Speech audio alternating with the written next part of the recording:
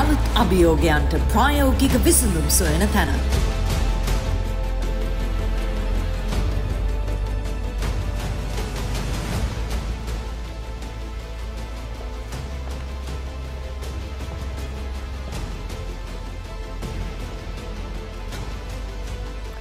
අයිබෝන් ලෝක වෙනස් වෙනවා හැම විටම හැම වෙලාවෙම ඒ වෙනස් වෙන ලෝකේ අලුතෙන් හිතන්න පුළුවන් මිනිස්සු අපේ රට ලෝකය දියුණු කරලා තියෙනවා.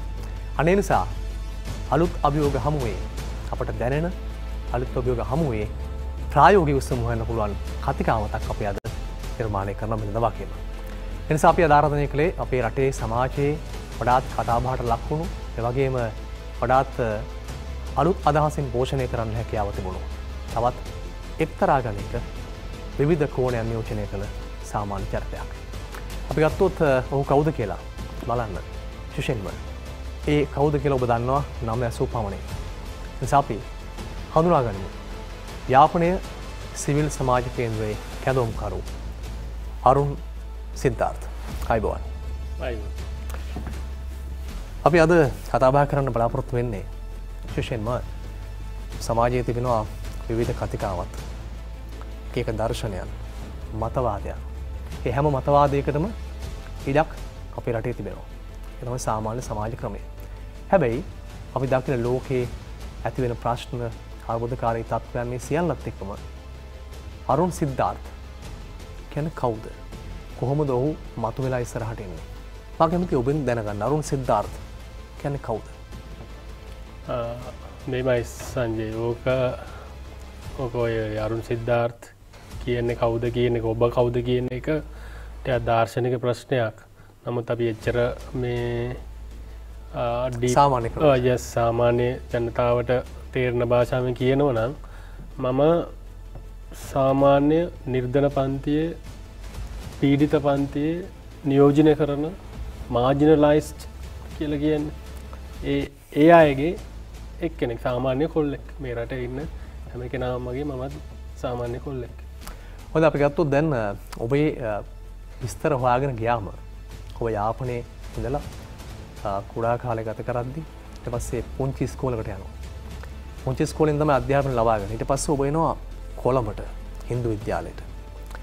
ඊට පස්සෙත් වෙන්නේ අපි මේ කතා කරන චරිතයේ සුවිශේෂී භාවය යාපනයට තියෙන හිත නිසා ඔබ යනවා යාපනයට. මම කැමතියි එතනින් පොඩ්ඩක් පටන් ගන්න. ඔව් මේ ඒ කියන්නේ මම අපි ඇවිල්ලා මේ යාපනයේ තියෙනවනේ මේ දන්නවා ඇති ඔයගොල්ලෝ යාපනයේ තියෙන ලොකු මේ පන්ති ભેදයක් තියෙන. ඒ කියන්නේ කුල ක්‍රමයක් තියෙනවා. එන දැඩි ලෙස එක දකුණේ තිබුණා මං හිතන විදිහට ඒ දවස්වල උතුරේ නම් තාමත් තියෙනවා. හරි දැඩි ලෙස තියෙනවා. ඉතින් අපේ සීයලා දෙන්නම තාත්තගේ තාත්තා අම්මගේ තාත්තා දෙන්නම රාමදින උතියක් කරපු අය. ඉතින් ඒ වගේ ඒ කියන්නේ අපි ඇවිල්ලා නිකන් අන්තිම පන්තිය කියමු. මේ සෙට් එකේ තමයි දාලා තිබුණේ ඒ තියෙන මේ ওই ක්‍රමය ඇතුලේ. ඉතින් ඒ වුණාට අපේ සීයා රාමෙදලා අපේ අම්මව පේරාදෙන විශ්වවිද්‍යාලයට යවලා අම්මා ටීචර් කෙනෙක් වුණා. තාත්තා පත්තරේ කතුරු කෙනෙක් වුණා. ඉතින් මම පොඩි සුඩිවිල් මෑන්ස් කලවන් පාඨශාලාවේ කියලා පොඩි ස්කූලක තමයි මම අධ්‍යාපනය ලැබුණේ. ඉතින් තාත්තා අම්මා දෙන්නම ඒගොල්ලන්ගේ වෘත්තියෙන් යාපනයෙන් පිට තමයි ගොඩක් ජීවත් වුණේ. ඊට පස්සේ යුද්ධ දැඩි ලෙස යන කාලේ කොළඹට අරන් එනවා මාව. කොළඹ මම ඉගෙන ගත්තා. ඊට පස්සේ ඉන්දියාව, රුසියාව සංචාරයක් කරා. ඔව් දඩාවත ගියා.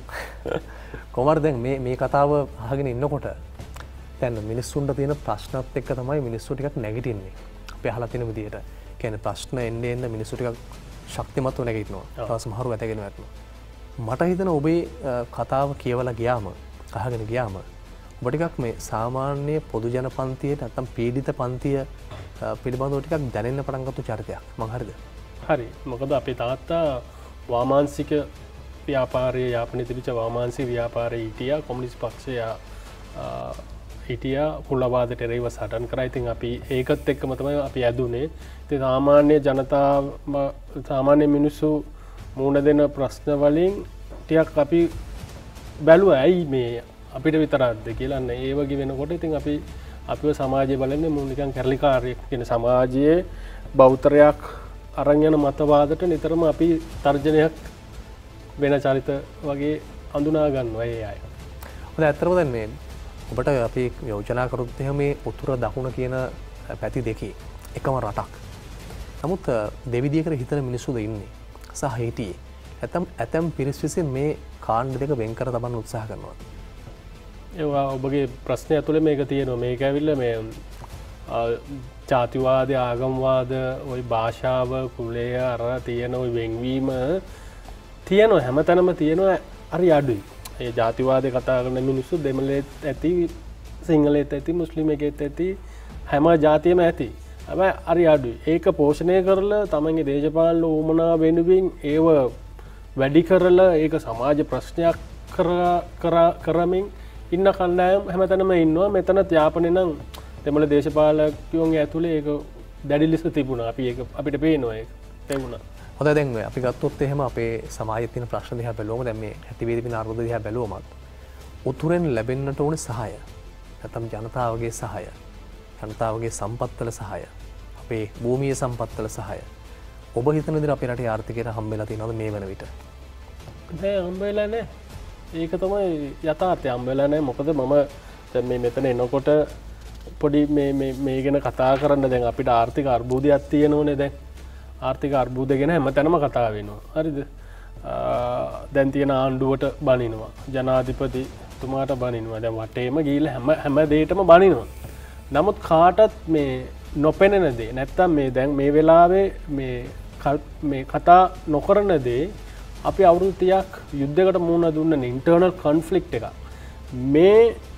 මේ අර්බුදයෙන්ද අපිට අයිමි වෙච්ච ගාන මේ ඩැමේජ් එක මේ $200 බිලියන් 200ක්. මේක මේ මම නෙමෙයි කියන්නේ මේක Sri Lanka internal war which ended in May had cost the country around $200 billion. මේක ජීවශංකර් මේනන් Indian external minister හිටපු. හරිද? මේක Jane's Defense Weekly හැමතැනම තියෙනවා. එතකොට අපිට දැන් තියෙන අර්බුදය බිලියන් 3ක අර්බුදයක් තියෙන්නේ. දැන් මේ තෙල් හරි ගෑස් හරි ඔය තියෙන essential items ටික ගන්න. නමුත් අපි බිලියන් 200ක් නාස්ති කරලා තියෙනවා යුද්ධෙත් එක්ක. ඒක ඍජුවම ඊට පස්සේ ඒකෙන් අපිට අයිමි වෙච්ච opportunities ඊට වැඩි අපිට කතා කරන ගොඩක් දේවල් තියෙනවා. මේක මේගොල්ලන්ගේ estimate එක. ඔබ දකින විදිහට දැන් මේ පවතින අර්බුද නිර්මාණය වෙනකොට අපි මානුෂ්‍ය මෙහෙයුමක හිටියා. ඊට පස්සේ අපේ රට සෑම දිනකටම පිළිගත හැකි නිදහස් පරිසරයක් ඇති කරගත්තා. අපි දැක්ක ඉතිහාසෙට ගියාම යුද්ධයකට මැද වුණා, ආර්ථිකය කඩාගෙන වැටුණා, අපට එල්ලෙන්න අපි කියන සාමාන්‍ය භාෂාවෙන් යන්න එන්න තැනක් නැතු වුණා, එල්ලෙන්න බැරක් නැතු වුණා. හැබැයි එහෙම තිබුණු තැනක් අපි රටක් විදිහට මානුෂ්‍ය මෙහෙයුමේ ජයග්‍රහණය. ඔබ කොහොමද දකින්නේ ලංකාවේ තරුණයෙක් විදිහට? අනිවාර්යෙන් ඒක තමයි දැන් මේ බිලියන් 200 තිබුණොත් දැන් අපි ඔච්චර අපි පොහොසත් රටක් වෙනෝනේ. ඔච්චර ප්‍රශ්නයක් අපි ඔච්චර අර්බුදයකට මුහුණ දෙන්න ඕනේ නැහැනේ. හැබැයි මේකට අනුබල දීපු අය මේක මේ අර්බුදය නිර්මාණය කරපු. ඒ කියන්නේ මං කියන මේ දැන් තියෙන ආර්ථික අර්බුදය නෙමෙයි. ඔය අවුරුදු 30ක අර්බුදය. ඒ අය කිසිම දැන් ඒ හොඳ වෙලා දැන් බලන්න මේක ඇතුලේ දැන් ඔය දෙමළ දේශපාලකයෝ දැන් 225ම එපායි කියන තැනට ජනතාව ඇවිල්ලා තියෙන්නේ නේ. සාමාන්‍ය ජනතාව එහෙම උද්ඝෝෂණයක් කරනවා, කෑ ගන්නවා, බනිනවා. එතකොට මේ හරි කපටි විදියට දෙමළ දේශපාලකයෝ ටික නිකන් බලන්න ඒ අය නිකන් සුද්ධ වෙලා 1976 රටක් ගමු අපි ගාල ගමු කියලා කොල්ලොන්ට ආයුධ දීලා මේ විනාශ කරපු අය කවදාවත් මේ ජනතාවගෙන් සිංහල ජනතාවගෙන් දෙමළ ජනතාවගෙන් මේ වෙච්ච අලාභානයට නැත්තම් මේ වෙච්ච හානි පූරණය ඔව් මේ වලට මේක වැරදි කියලාවත් තාමත් කවුරුත් කියපු නැති අය දැන් බලන්න කොහොමද මේ පැත්තට චෝදනා ඉල්ල කරන්නේ කියලා. ඉතින් ඕම තමයි. ඔය ගැන ඉතින් මේ අපි කතා කරන්න ඕනේ. දැන් මට තියෙන ප්‍රශ්නයක් මොකක්ද දන්නවද? ඔබ කිව්වට අරුන් සිද්ධාර්ථ වෙනුවෙන් ඊට එරෙහිවත් ජනබලයක් නැගුණ ඔබ උතුරේ සිර දකුණට යන්න ගියා. මේ විදිය යෝජනා කරලා මුදල් එකතු කිරීමක් කරා. ඒ මුදල් වලට වෙච්ච දෙයක් නැහැ. එහෙම චෝදනාවකුත් තියෙනවා ඔබට. චෝදනා ගොඩාක් තියෙනවා සංජය. මොකද මම යාපනයේ කියන්නේ දෙමළ දේශපාලනය ඇතුලේ තියෙන මේ බෞද්ධ අදහස් වලට මම හැරෙයි වෙනවා. ඒ කියන්නේ අපි තරුණ කාලේ කියන්නේ අපි සාමාන්‍ය දැනන කාලේ මේ LTT සංවිධානය කියන ලොකු මේකක් තිබුණා. ඒ කියන්නේ ලොකුවට මිනිස්සු ගිහිල්ලා බැඳුන්නේ නැහැ. වැඩිම වුණොත් 30000ක් විතර තමයි ඒගොල්ලන්ගේ අන්තිමට තිබුණේ. නමුත් ඒ කතිකාව ඒක හරි කියපු දේශපාලකයෝ දැන් ඕකට අපි එරෙහි වුණා. ඒ කියන්නේ බෞද්ධ මතයකට අපි නෑ කිව්වා. නෑ ඕක වැරදි කිව්වා. ඕක හරියන්නේ නෑ. ඕම නෙමෙයි රෙවොලූෂන් ඔය විමුක්තිය ඕම නෙමෙයි ගන්න කියලා. ඊට පස්සේ ඒ දෙමළ සමාජය ඇතුලේ තිබිච්ච කුල ක්‍රමයට එරෙහි වුණා. දෙමළ දැන් මම උප්පත්තෙන් හින්දු ආගමික අපේ අම්මා නේ. එතකොට අපි උප්පත්තෙන් හින්දු කියමුකෝ. ඒ හින්දු ආගමේ තිබිච්ච මේ එක්තරා බැඳීමත් එක්ක ඔව් නෑ වැරදි දේවල්ට එරෙහි වුණා අපි. ඒ කෝවිලේ තිබිච්ච ප්‍රශ්න වලට එරෙහි වුණා. ඒකේ කුලවාද බලලා මිනිස්සු ඇතුල් කරන එකට එරෙහි වුණා. එතකොට හිතලා බලන්න බෞද්ධ සමාජයකින් ගොඩ ගන්න දේවල් වලට අපි විරුද්ධ වෙනකොට කොහොමද අපි වගේ චරිත නැති කරන්න තමයි උත්සාහ කරන්නේ. ඉතින් ඒ වගේ දෙයක් තමයි චෝදන ඕන තරම් තියෙනවා. නමුත් ඔබ කියන්නේ චෝදනා කොච්චර තිබුණත් තරුණ විප්ලවයක් එක නැත්නම් තරුණයාගේ සිතුවිලියක අලුත් වෙනසක් නැත්නම් එකම රටක් කියන සංකල්පයට යන්න මේ දක්වා අපු ගමන සාර්ථකයි කියලා. අනිවාර්යයෙන්. දැන් ඒ අය මාව මේ දැන් මට ওই මාධ්‍ය සාකච්ඡාවක් කරි මාධ්‍ය ටීවී channels වල හරි පත්‍ර වල හරි chances දෙන්නේ නැහැ. හරි කලාතුරකින් හම්බ වෙන්නේ. හරිද?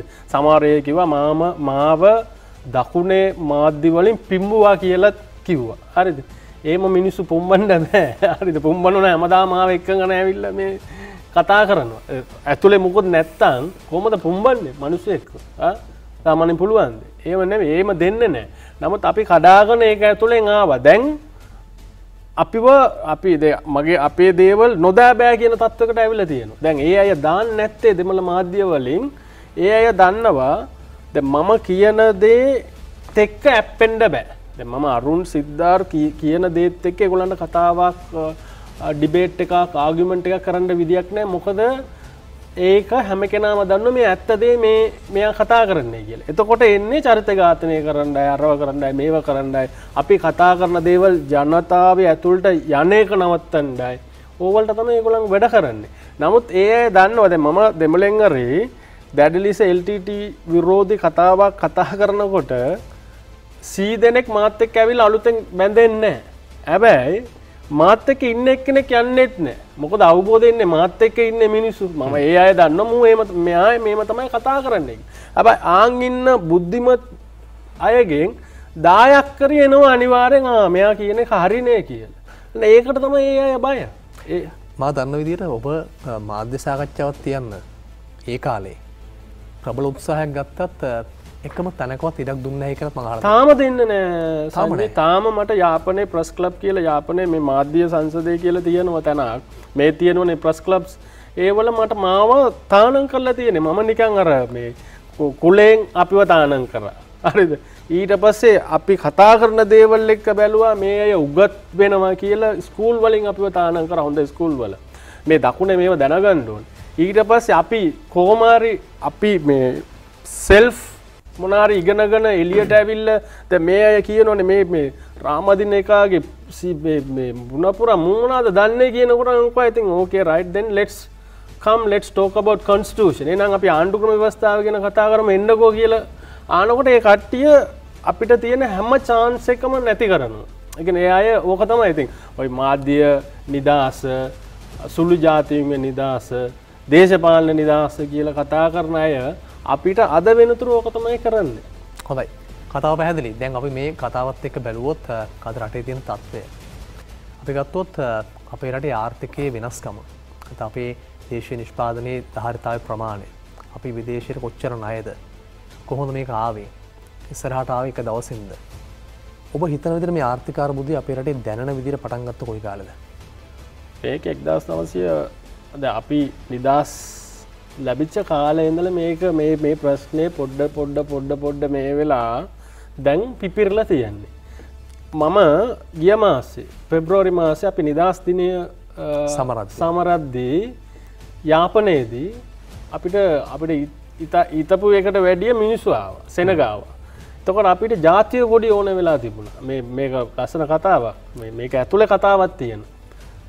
යාපනයෙන් ඉතින් අපි කොළඹෙන් තමයි ගත්තේ කොඩි අඩුයිනේ ගාන. ඉතින් යාපනයෙන් ගන්න එච්චර මහා ප්‍රමාණයට නෑ 1200 කොඩි නෑ. ඉතින් මේ වේලපයින් ගත්ත තැන් වල නල්ල කොඩි නෑ.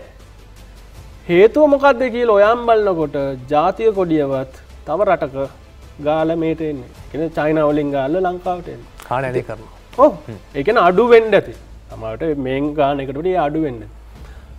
ඉතින් තමන්ගේ ජාතිය කොඩියවත් තමන්ගේ රට ඇතුලේ ගාන්න බැරි රටක්. ඒ වගේ ප්‍රතිපත්තියක් ආර්ථික ප්‍රතිපත්තියක් අදපු නැති නායකයෙක් හිටපු රටක්. දැන් මේ කතා කරලා වැඩක් නැහැ. දැන් මේ ඔක්කොම වෙනස් කරන්න ඕන වෙලා තියෙනවා. දන්නවද අපි යාපනයේ රතු ලුණු තියෙනවනේ. රතු ලුණු යාපනයේ හරි ෆේමස්. ටක්කා යාපනයේ පොළොවට ටක්කාලා එනවා. ඕන එකක් නෝරෙලිය ආදන හැමදේම එනවා. සංසාර පොළොවක් තියෙන එතන. අපි රතු ලුණු හරි ගුණයි. හරි ගුණයි. හරිද? කොරෝනා කාලේ ගොඩාක් අය ගාලා මේ පැත්තෙන් ආයුර්වේද ඩොක්ටර්ස්ලා මම ඔව්. තිකුවා රතු ලුණු අපි රුපියල් 100ට කිලෝ එකක් දෙනකොට අපිට ගෙනාවා බම්බයි ලුණු රුපියල් 50ට. කිසිම රටක් එහෙම කරන්නේ නැහැ. හරිද? එතකොට දැන් කොහමද?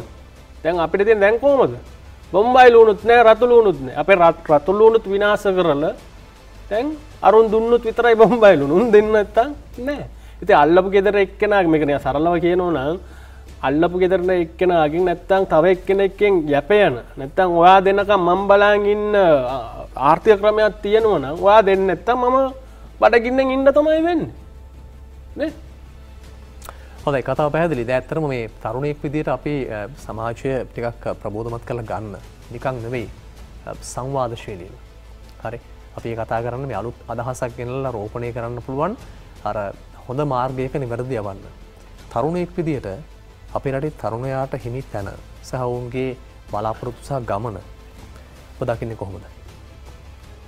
නෑ අර මේ මට ඒක ඉතුරු පොඩි කෑල්ලක් ඉතුරු වෙලා තියෙනවා. ඒකත් කියලා. ඔව් ඒකත් එක්කම මේක අපිට කියන්න පුළුවන්. දැන් බලන්න අපිට ඩොලර් නෑ නේ. ඩොලර් නෑ කියලා ප්‍රශ්න. ඒකනේ දැන් මූලිකම ප්‍රශ්නේ. එතකොට මිනිසුන්ට සාමාන්‍ය මිනිහෙක්ට දැන් අපිට ගෙදර උයන්න ගෑස් නෑ. ඒ ගෑස් නෑ හරි මම හොට් ප්ලේට් එකෙන් උයමු කියනකොට කරන්නේ නෑ. හරි එන ලාම්පු තෙල් ටිකක් දාලා ලිපපත්තු කරලා එතනින් උයමු කියනකොට ලාම්පු තෙලුත් නෑ. හරි කඩෙන් හරි අරන් කමු කියනකොට කඩේත් ওই ප්‍රශ්න කඩේ කෑමකුත් ඌටත් තියෙන ඒ ප්‍රශ්නම තමයි කරන්නේ නෑ උයන්න නෑ තෙල් නෑ මේ කුකර් වැඩ කරන්නේ ගෑස් නෑ. කඩෙත් නෑ සමහරවල්. කඩෙත් නෑ. එතකොට මිනිස්සු සාමාන්‍ය පීඩිත නිර්ධන පන්තිය සාමාන්‍ය මිනිස්සු වැඩ කරන පන්තියේ මිනිස්සු අනිවාර්යෙන් පාරට බනිනවා. හරිද? ඒක මේ ඒක යථාර්ථයක් සාමාන්‍ය දෙයක්. හැබැයි මේක ඇතුලේ බලන්න අපිට ඩොලර් ගේන ශේෂ්ත්‍ර තුනක් තියෙනවනේ. ප්‍රධාන ශේෂ්ත්‍ර තුනක්.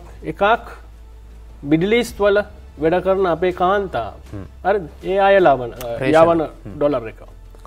වතුකරේ ජනතාව තේකොළ යවල අපිට අරන් දෙන ඩොලර් ටික. හරිද? අපරල් ඉන්ඩස්ට්‍රි කියලා ගාමන් වල වැඩ කරන අපේ කාන්තාව හැගලුම් කර්මාන්තේ. ඔව් ඒක ඇමරිකාවට යවල ඩොලර් වලින් විකුණලා දෙන දේව. හැබැයි මේ කාන්තාව තුන් දෙනාටම මේ රට මොනවාද කරේ?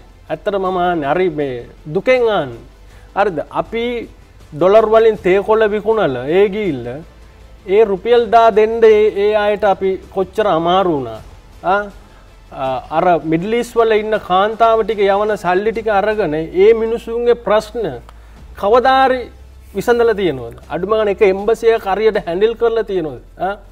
ඒ වගේම මේ මම දැක්කා සමහරු අපරල් මේ ගාමන් ලොකු බොස්ලා පවා මේ පිකටන් එකේ බෑලා ඉන්නවා. නිවේදනයකුත් කරනවා. අපිත් ඉන්නවා පීඩිත පන්තියේ ජනතාවත් එක්ක කියලා. හරිද? ජෝක් එක බලන්න ඒ ගාමන්ට් ඇතුලේ කිසිම ස්වෙට් ෂොප්ස් කියලා කියන බංග්ලාදේශ වල දැන් ඔය තමයි දැන් වැඩිපුර ඒක යන්නේ. ඒ කියන්නේ ඔව් තමන්ගේ මේ මොකද මේ තමන්ගේ ශ්‍රමය සූරා කාලේ මිනිස්සුන්ගේ ශ්‍රමය සූරා කාල ඒ ගාමන්ට්ස් ටික අරන් ගිහලා ඩොලර් වලින් විකුණන්නේ. හැබැයි ඒ ළමයින්ට ඒ වැඩ කරන අයට කිසි කවදාවත් හරි සාධාරණ විදියට කිසිම දෙයක් වෙලා නැහැ. හරිද? ඒ සූරාකාම කරන අයත් මේක ඇතුලේ ඉන්නවා. ඒත් කතා කරනවා මේ සටන් කරනවා සටන් අරගල කරනවා. ඒ ජෝක් එකක් නෙමෙයි නේද? මේ කවදාරි මේ තුන්දෙනා වෙනුවෙන් පාරට බෑලා තිබුණා. බෑලා තියෙනවද? එක්කනේ කතා කරලා තියෙනවද? මා ලොකුවට ජර්සි දාගෙන කෝටි ගණන් සල්ලි අරගෙන ක්‍රිකට් ගාන අය අපේ අයත් දැන් බෑලා ඉන්නවා. කවදාරි අය හඬක් නැගලා තියෙනවද අපි දාන මේ ජර්සි ගාන්න මේ මිනිස්සු විඳින දුක. ඒ මිනිසුන් සාධාරණත්වයක් දෙන්න ඕනේ කිය. හැම කෙනාම නෙමෙයි. හැම කෙනාම නෙමෙයි. හොඳ අයත් ඉන්නවා. හැබැයි මං කියන්නේ මේ දැන් මේ දැන් අපි දැන් එනකොට දැක්කා BMW Benz car Jaguar return පොලිමේ ඉන්න. එතකොට අපිට ඇතුලෙන් මට සන්තෝෂයක් ඇති වෙනවා. දැන් උඹලා හිටපන්ලක පොලිමේ. නේ අපි මේ පොලිමේ තමයි හැමදාම හිටියේ. එතකොට උඹලා කටක් කැරියේ නැහැ. නේ මේ රටේ කෝටි එකමාරක මාසකට දෙකක් කෝටි දෙකක් තුනක් පඩි ගන්න එක්කෙනෙක් ඉන්නකොටම තමයි දවසකට රුපියල් 1500ක් පඩි ගන්න අමාරු වෙලා ලක්ෂ ගණන් මිනිස්සු ජීවත් වෙනවා. එතකොට ඒ ඉන්බැලන්ස් එක ගැන මේ කවදාවත් කටක් කරලා නැහැ. හරිද? පාරේ තියෙන බල්ලෝ පරිසම් කරන්න සංවිධාන තියෙනවා. පාරේ තියෙන බල්ලෝ අරගෙන යන්න මේ ලොකු කෝටිපති මේ අදාගෙන සංවිධාන තියෙනවා. හැබැයි පාරේ ඉන්න මිනිස්සු අරන් ගිහිල්ලා ඒ මිනිසුන්ට ගයක් අදලා දීලා නැත්නම් ඒ මිනිසුන්ව අපි රකින්න තැනක් අදමු කියන. එහෙම නැහැ. ඒ බලන්න කොච්චර මේ ඒ වගේ දෙයක් වෙනකොට මේ වගේ දේවල් වෙනවා. මේම කඩන් වැටෙනවා මේව. දැන් ඔබ කියන්නේ මේ කාරණාව දිහා බැලුවොත් දැන් ඔබ කියන කතාවේ යටිපෙලක් තියෙනවා. ඔව්. ඔබ කියන්නේ මේ දැන් පේන අර්බුදයට සහාය දෙන පාර්ශ්වයන් දිහා බැලුවම ඒ පාර්ශ්වයන් සත්‍ය ලෙසම සංවේදී උන්නේ තමන් ගාව ඉන්න සේවකින් වැඩ කරද්දී උන්ට පහසුකම් දෙන්න. ඒකනේ කියන්නේ. ඔව් ඒක විතරක් නෙමේ සංජය. ඒක විතරක් නෙමෙයි. ඒක මේක ඇතුලේ ගොඩක් තියෙනවා. මේකත් එක්ක මේක හරියට මේක ඇරියස් එක. අපේ ඇරියස් එක. දන්නවද? අපි මේ රටේ මේක තමයි මේ රටේ මේක විතරක් නෙමෙයි. දැන් දූෂිත කියනෝනේ. 225ම දූෂිත කියනවා. හරිද? ජනාධිපතිතුමා දූෂිත කියනවා. දූෂිත නැති තැනක් කියන්නේ මේ රටේ. මේ රටේ විතර මේ සිස්ටම් එක ඇතුලේ දූෂිත නැති තැනක් කියන්න මට. නීතිම රාමෝ දූෂිත නැද්ද? නීතිඥයෝ දූෂිත නැද්ද? ඩොක්ටර්ස්ලා දූෂිත නැද්ද? ක්‍රිකට් එකේ නැද්ද දූෂිතයෝ? කොතනද නැද්ද? ඔක්කොම උඩ පන්තියේ ඉන්න අය දූෂිත වෙලා ඒ කියන්නේ වයිට් කොලර් ක්‍රිමිනල්ස් වෙලා අර 3wheel11 එකට මීටර දාන්න දඟලනවා. අර රුපියල් 100ක් වැඩිපුර ගන්න 3wheel11 එකට තමයි මීටර දාන්න දඟලන්නේ. කවදාවත් නීතිඥයෙක් වැඩිපුර ලක්ෂයක් ගත්තා නම් ඌට රිසිට් එකක් දෙන්න කියලා ආන්න බෑ. ඒ වගේ ක්‍රමයන්නේ. Corruption is the part of this system. Poverty is the part of this system. මේ system එකේ prostitution is the part of this system. සූරාකාම මේ system එකම සූරාකාම පදනම් කරලා අදලා තියෙන system එකක්. මේ system හෙට අනිද්දා මේක අරියන්න පුළුවන්. හැබැයි තව අවුරුදු 50ක් යනකොට මේක කඩාගෙන වැටෙනවා. ඔයයි මමයි ડોක්ටරුයි පාරේ අතු ගන්න එකයි. කවද සමානත්වද ජීවත් වෙන්න පුළුවන් පරිසරයක් ඇදෙනවද? එදාට තමයි මේවා අරියන්නේ. දැන් මේ අපිට ඕක ඇයි මේ ඕක ඇතුලේ මේ සමහර දේවල් බලනකොට අපිට ඇත්තට මේ ඒක එහෙම කියන්න හොඳ නැහැ. ඒ වුණාට මං කිව්වේ BMW කාර්යයයි Benz කාර්යය පොලිමේ ඉන්නකොට සමහර විට අපිට ඇතුලේ සතුටක් දැනෙනවා. ඒකත් කියන්න ඕනේ. ඔව්. කතාව පැහැදිලි. ඉතින් මේ කතිකාවත තියෙන්නේ ප්‍රායෝගික විසඳුමක් හොයන්නේ කොහොමද අපි සත්‍ය ලෙසම. ඒ ගැන අපි කතා බහ කරගෙන ඉන්නේ. ඔබට පුළුවන් ජාතික නාලිකාව, ජාතික රූපවාහිනිය, අපේ සමාජ මාධ්‍ය ජාලය ඔස්සේ YouTube, Facebook ඔස්සේ අපිව නරඹන්න, ශ්‍රවණය කරන්න මේ කතිකාවත හොඳින් තේරුම් ගන්න. මම කැමති ඔබ මේ කියන කතාවේ නැවුම් පිබිදීමක් අපට දැනෙනවා. ඒ තමයි ඔබ කියන්නේ මේ ඇතම් කෙනෙක්ට පීඩාවෙන් පෙළෙනු අයට සහනයක් දුන්නෙම නැහැ කාලයක්. හැබැයි දැන් වෙන පාර්ශ්වයක් මේ නිර්මාණය කරපු අරගලයක් මේ පාරේ තියෙන ඔබ කියන්නේ. මේක සංජය මේක මම බලන්නේ දෙ මෙතන අර මම ඉස්සරහ කිව්වේ කෑම උයන්ඩ ගියාම ගෑස් නෑ ගෑස් නැත්තම් මේකෙන් උයම අරකත් නෑ තෙලුත් නෑ ඉලෙක්ට්‍රිසිටිත් නෑ මුකුත් නෑ පාරට බහින්න. ඒ අයත් ඉන්නවා. මම ඒ වගේ එක්කෙනෙක්ගෙන් එක්කෙනෙක්. ඒ අයත් ඉන්නවා. ඒ අයගේ අරගල සාධාරණයි. කිසිම කතා නෑ. හරිද?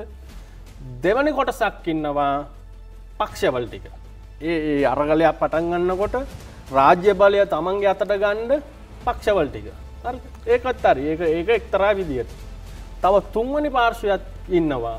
ඒක ගොඩක් අයට පේනවද නැද්ද මම දන්නේ නැහැ. හැබැයි අපිට පේනවා කවුද මේ දැන් ওই ජියෝපොලිටික්ස් එක යනවනේ මේ දැන් පාකිස්තාන එකේ වුණා.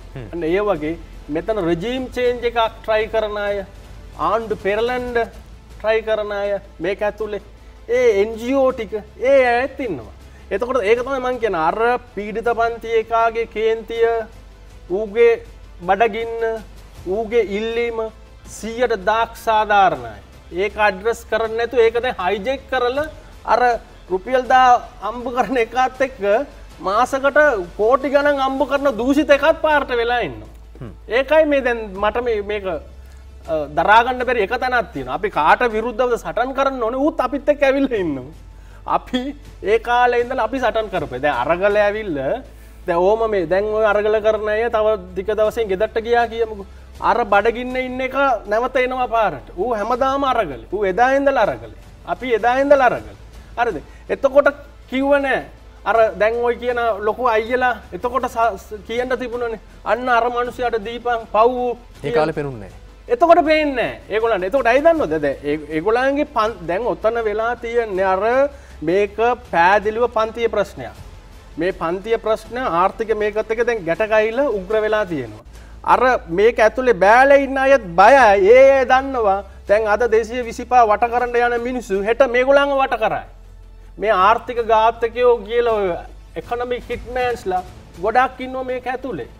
ඉතින් ඒ කෝප ඒ කේන්තිය මේකට එරෙහි වෙයි කියලා මේ දන්නවා. හොඳයි. අපි දැන් කතා බහ කරමින් ඉන්නේ මේ යාපනයේ සිවිල් සමාජ කේන්ද්‍රයේ කැදවුම්කරු අරුණ සිද්ධාර්ථ එක්ක. ඔබට පුළුවන් අපිට කතා කරන්න අපේ දුරකථන අංකය ඔබට අපි කියන්නම් අපිට කතා කරන්න. ඔබ අපිට මෙන්න මේ දුරකථන අංකය ඔස්සේ ඔබට පුළුවන් මේ පැත්තට ඇමතුමක් ගන්න. 250 1610 අපේ දුරකථන අංකය 0112 50 1610ට කතා කරොත් මේ මාතෘකාවට ගැළපෙන ඒකත් එක්ක යන. ඒ කියන්නේ මේ කියන එක අනුමත කරන්න කියන එක නෙමෙයි. නමුත් අලුත් මතයක්, අලුත් හැඟීමක් එක්ක යන්න පුළුවන් කතිකාවට. හොඳයි.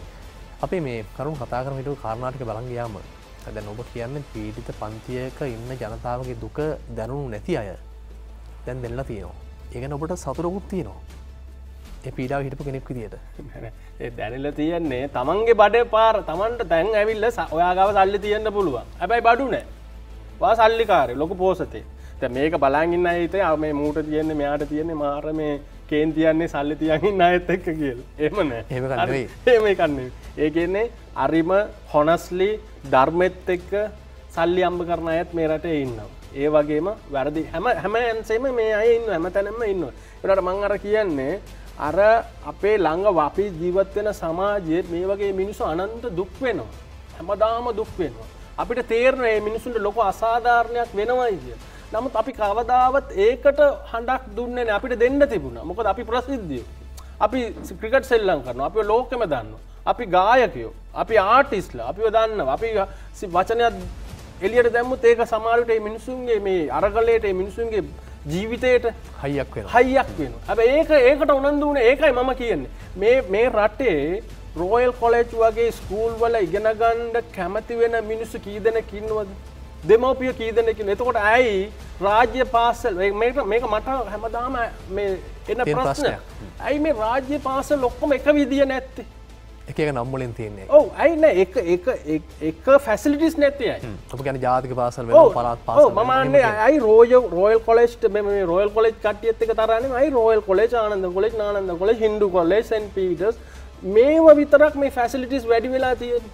අපේ ගමේ තියෙන ස්කූල් ඇයි මේව නැත්තේ? එතකොට මේක රාජ්‍ය පාසලක් මේක ඇයි මේ ඉන්න ඇයි ගැප් එකක් පරතරයක් කියන්නේ. මේකට උත්තර දෙන්න. එතකොට ඕගොල්ලන් ඊටමතා ඒ වගේ පන්ති හදනවද? දැන් මම දැක්ක පාර්ලිමේන්තුවේ කෑ ගන්න. රිෂාඩ් බදියුල්ලාත් කෑ ගන්න. රිෂාඩ්ගේ ගෙදර තමයි අර වතුකර ළමයා වැඩ කරේ. එතකොට ඒ වගේ පන්තියක් නිර්මාණ කරලා තියාගෙන අපිට වැඩ කරන්නද? හිතලා බලන්න. ඒම තමයි. ඒ ඇතුලේ ඇටිටියුඩ් එක ඒක තමයි. රිෂාන්ට මම මේ රිෂාඩ්ව මේම කරන්න නෙමෙයි මං කියන්නේ. හරිද? උදාහරණයක් ඔව් මේම තමයි මේ පන්තියේ තියෙන මේ පරතරයනේ. මේ පරතරය අරි ගස්සනකම් මේක නෙමෙයි ග්‍රීසුත් කඩාන් වැටුණා. ලෙබනන් කඩාන් වැටුණා. ওই වගේ ගොඩාක් රටවල අපිට කියන්න පුළුවන් කඩාන්. ඔව්. කඩාන් ඇමරිකාත් කඩාන් වැටේ. කවදා හරි දවසකට. මේක තමයි IMF යන්න කියන උන් හරිද? වාමාංශික අයත් අපි දැක්කා. මේක අනිත් පැත්තේ. මම දැක්ක එක්කෙනෙක් කියනවා පුතේ හරිද මේව කියනවා. පුතේ මේ IMF මුන් යන්නේ නැත්තේ IMF එක හොර කරන්න බැරි හින්දා පුතේ මුන් යන්නේ නැත්තේ කියලා එක්කෙනෙක් කියනවා හරිද මේ ඉන්ටර්නැෂනල් මොනිටරි ෆන්ඩ් මේක IMF මේ IMF ලොක්කා හොරකම් කරලා 2015 ස්පේන් වල ඇරස්ට් වෙලා 2017 දෙනවා මෙයාට අවුරුදු 4මාරක් සිර දඬුවම ස්පේන් වල හරිද එතකොට මේ මේක තියෙනවා මේක මේ Google ගියාම IMF scandals කියලා ගන්න හරිද alternatives IMF එකට IMF කොහමද operate වෙන්නේ the United States is the IMF's most powerful member and its influence reaches even into decision making concerning individual loan agreements the criticism of the American and European dominated IMF again American and European dominated IMF World Bank international trade organizations මේවා කොහොමද රටවල් වල operate වෙන විදිය ඔය නියෝ liberal කියන අපි නියෝ නව ලිබරල් ඇජෙන්ඩා එක අරන් යන ඉදිරි පෙළේ තියෙන ඕගනයිසේෂන්ස් තමයි මේවා හරිද මේවා මේක ඇතුලේ කරප්ෂන් නැහැ ඒක හරි හොඳයි දූෂිත නැහැ කියන කතාව ඔක්කොම අපිට කියන්න එපා වාමාංශික මේවල දේශපාලන කරන හැම කෙනාම දන්නවා මේව ඔපරේට් වෙන විදිය සිස්ටම් මේ මොකක්ද කියලා මේ සිස්ටම් මේ ඇමරිකන් NSA එක වැඩ කරපු එක්කෙනෙක් නැෂනල් සිකියුරිටි ඒජන්සි එකේ වැඩ කරන එක්කෙනෙක් එළියට ඇවිල්ලා ලියනවා පොතක් ජෝන් පර්කින්ස් කියලා and economic hitman කියලා පොතක් ඒ පොත කියවලා ඒක සිංහලට පරිවර්තන ඇති කියවලා බලන්න කොහොමද මේ ඕගනයිසේෂන්ස් ඔපරේට් වෙන විදිය රටවල් ඇතුලේ හරිද ඉතින් වාමාංශික අයවත් ඒව කතා කළා. දැන් මම කිව්වනේ IMF මේකින්ද IMF යන්න එපා කියලා. දැන් හරි. දැන් ඔක්කොම අපිට අන්තිම කාලේ. දැන් ගෙදර ඉන්න අය බඩගින්න මම තාත්තා කෙනෙක් නම් ගේ විකුණලාලි ගෙදර ඉන්න කාට කන්න දෙන්න ඕන. ඒකින්ද දැන් IMF නෙමෙයි කොයි හරි ගිහිල්ලා ගේ විකුණලාරි ඉස්සලාම කන්න දෙන්න. හොඳයි. මම උතෙන් දෙන්නම් අපිට අමතුමක් ගන්න පුළුවන්. බොරල් රංජිත් මහත්මයා. ආයිබෝන්. ආයිබෝන් සංජය මහත්තයා දැන් ඉපත් එක්ක එතනදී ඔබ කතා කරන දේත් එක්ක සංජය මහත්මයා ඇහෙනවද? හොඳින් ඇහෙනවා පැහැදිලිව. දැන් සංජය මහත්මයා මම බොරැල්ලෙන් රංජිත් කතා කරන්නේ මට අරගලය සහ අරගලය කියන එකේ ඇත්ත කතාව පොඩ්ඩක් විග්‍රහ කරන්න දෙන්න. දැන් ඇත්තටම ගෑස් පොලිමේදී, තෙල් පොලිමේදී, පවර් කට් එකේදී මට යම්කිසි තරහක් දැනෙනවා. හැබැයි මුලදී මේ තරහට මේ කොල්ලෝ ටික මේකට එළියට බහින එක සාධාරණයි කියලා මටත් එතෙන්ට යන්න හිතලා තිබුණා. හැබැයි අඩිය තියන්න හිතාගෙන ඉන්නකොට අර ඔබ කියනවා වගේ මේක පිටින් එන මිනිස්සු ටිකක් හයිජැක් කරනකොට මට හිතෙනවා දැන් මට මේ රාජපක්ෂ ආණ්ඩුවත් පහුගිය ආණ්ඩුවත් සම්බන්ධයෙන් කිසිම එහෙම ලොකු බැඳීමක් නැහැ. එදින්දා පවතින රටේ තියෙන සමහර දේවල් වලදී ඒ රටට හොඳ නම් ඒ පැත්තේ ඉන්නවා රටට අහිත කරනම් අහිත කරා. හැබැයි මේ මොකද්ද මේ මිනිස්සු කරන්නේ කියලා හිතමින් ඉන්න වෙලාවේ එළියට බහින්න ඕනි කියලා හිතමින් ඉන්න වෙලාවේ අර මේ සුදු ඇඳගත්ත කළු මිනිස්සු ටිකක් අතෙන්ට සෙට් වෙනකොට මට හිතෙනවා ඇයි මං එහෙම මෝඩ වෙන්නේ ඊට පස්සේ එහෙම මට හිතෙනවා දැන් ටික අර මුලින් සාධාරණ කේන්තියට මේ ලයිට් කපනකොට ඩීසල් නැති වෙනකොට පෙට්‍රල් නැති වෙනකොට ගෑස් නැති වෙනකොට මමත් පොලිමේ හිටියා එතකොට ඒ කේන්තියට වඩා දැන් අපිට හිතෙනවා අපි නිකන් අන්දලා නිකන් අපේ වේදනාව කවුරු හරි මේක මේ හරියට සිස්ටම් එක හදාන්න නෙවෙයි මේ වෙලාවේ කවුරු හරි දැහැ ගන්න හදනවා. හොඳයි පැහැදිලි කරන්න. මම මොකටද මේ මගුලට යන්නේ කියලා මම සමා වෙන්නේ කිව්වට එහෙම හිතෙනවා. ඔබ කරන සංවාදය හොඳයි මොකද හේතුව මෙහෙම ඉතන මිනිස්සු ටිකකුත් දැන් බිහිවෙමින් ඉන්නවා. හොඳයි කාරණේ පැහැදිලි. අරුණ මේ කියන කතාවට අපි එකතු වෙන්න ඕනේ. හරි එයාගෙන ඒ කියන්නේ මෙතන තියන්නේ මේ සිස්ටම් එකේ අවුලක් තියෙන බව අපි අද නෙමෙයි ගොඩාක් කල් ඉඳලා අපි කතා කරනවා. දැන් මේ අයට දැන් සමහර අයට දැනලා තියෙනවා. අර දැඩි ලෙස දැනලා තියෙන ඒ ධනපති පන්තියේ ඉන්න අයට දැන් හොඳටම දැනලා තියෙනවා. හරිද? මේක තමයි ප්‍රශ්නේ කියලා. එතකොට හැබැයි මේක සිස්ටම් චේන්ජ් එක මේ විදිහට කරන්න බෑ. අපි හොඳටම අත්දැකීමක් අපිට අවුරුදු 30ක් යාපනයේ තියෙනවා. දක් උතුරේ තියෙනවා. හරිද? ආයුධ අරගෙන සන්නත වෙලා කවදාවත් සිස්ටම් චේන්ජ් එකක් කරන්න බෑ. දකුණේ ඔයගලන්ට ඒක ඇති. එතකොට සිස්ටම් චේන්ජ් එකක් දැන් මේ සිස්ටම් පවතින සිස්ටම් එක ලෝකම පිළි අරන් ඉවරයි. දැන් මේකට මේ සිස්ටම් මාරු කරන්න ගිහිල්ලා කමියුනිසම් සෝෂලිසම් හැමදේම කඩාගෙන ඇතුළට මේක අරන් ආවනේ දැන්. මට මතකයි වින්සන් සර්චිල් කිව්වා දෙවෙනි මහා ලෝක යුද්ධ ඉවර වෙලා කිව්වා democracy is the worst political system in the world කියලා. ඒ කියන්නේ තියෙන එකෙන් අන්තිම නරක සිස්ටම් එක තමයි මේ democracy කියන එක. හැබැයි except all the others කියලා. ඒ කියන්නේ අනිත් තිබිච්ච දේවල් වලට වැඩිය මේක ටිකක් හොඳයි. සමගාමීව. ඔව්. හැබැයි මේක හොඳ මේක නෙවෙයි. ඔව්. Mark Twain කිව්වා if voting made any changes ඒ කියන්නේ ඡන්ද දාලා මේ ක්‍රමය අපිට මාරු කරන්න පුළුවන් නම් they never let us to do it. ඒ කියන්නේ අර පාලකයෝ නැත්තම් මේ සිස්ටම් අදපු අය අපිට ඒ ඡන්ද දාන්න දෙන්නේ නැහැ. එතකොට ඒගොල්ලෝ වෙන එකක් අදා ගන්නවා කිය. ක්‍රමය වෙනස් කරනවා. ඔව්. එතකොට මෙතන මේ ක්‍රමය ඇතුලේ ගොඩාක් කවුල් තියෙනවා. හැබැයි ඒක ආයුධ අරගෙන ප්‍රචණ්ඩත්වයෙන් මාරු කරන්න බෑ කියන එක අපේ රටේ තාවුරු වෙලා තියෙනවා. දැන් ඒක තමයි මම කියන්නේ මේක ඇතුලේ එතකොට ප්‍රජාතන්ත්‍රවාද කියන එක දැන් පිළිඅරන්නේ තියෙන්නේ. යම් කිසි ඒක අඩුපාඩු තියෙනවා වැරදි තියෙනවා ඔක්කොම තියෙනවා. නමුත් ඒක පිළිඅරන් තියෙන එකෙන් අපිට ටියා ෂේප් එකේ යන්න පුළුවන් මේක. එතකොට දැන් ප්‍රජාතන්ත්‍රවාදයෙන් මේ රට නැත්තම් මේ පාලනය රාජ්‍ය තාන්ත්‍රය යාන්ත්‍රණය හරිද රාජ්‍ය බලය අල්ලගන්න උත්සාහ කරපු අයත් මේ රටේ ඉන්නවනේ. ප්‍රජාතන්ත්‍රවාදයෙන් තොරව. ඒ කියන්නේ ප්‍රචණ්ඩත්වයේ. ඒ අයත් නැවත try කරනවා මේක අල්ලගන්න. ඒ උතුරේ ඉන්න අය try කරනවා. දන්නවද? දැන් මේ අද මේ වෙලාවේ අපිට ආරංචි හොඳයි මම ඔතෙන්ට එනවා. හරි. සුදන්ත මහත්මයා ඉන්න දුරකථනේ. ඔව්. ආයිබෝන් ඔබ කොහෙන්ද? ආයිබෝන්. ආයිබෝන්. ගන්ධවාසලා. ඔව් අපිට ඇහෙනවා කියන්න. අදනේ කතා කරන්නේ මේ ප්‍රෝග්‍රෑම් එකක් ඉන්නේ. මේ වාද මේ මම ප්‍රෝග්‍රෑම් එක බලනවා. මොකද මේ වර්තමානයේ අරගෙන කට යනවා. ඒකත් එක්ක මේ දැන් අපි තරුණ පොල්ලෝ කෙල්ලෝ මේ පාට බෑර ඉන්නවා. සමහරවිට මේ ආර්ථික ප්‍රශ්න තියෙනවා. ඒකත් එක්ක මේ පාට බෑර අරගෙන සාධාරණයක් තියෙනවා. මොකද මේ ඒ පිටින් මේ තවත් දේශපාලන බලවේග මේ තරුණයන් මහපාට බසලා ඒ මේ දේශපාලනයේ මේ බලාජාපන ඉස්තර කරන්න යන විදිහට බෙදලා තියෙනවා. එහෙම දෙයක් දැනනවා මට. ඒක මේ සාධාරණ දෙයක් කියලා මට හිතෙන්නේ. හොඳයි. එතුමාගේ මතය එතුමා ඉදිරිපත් කළේ. ඒක තවත් එක්ක ඔබට එකතු වෙන්න පුළුවන්ද?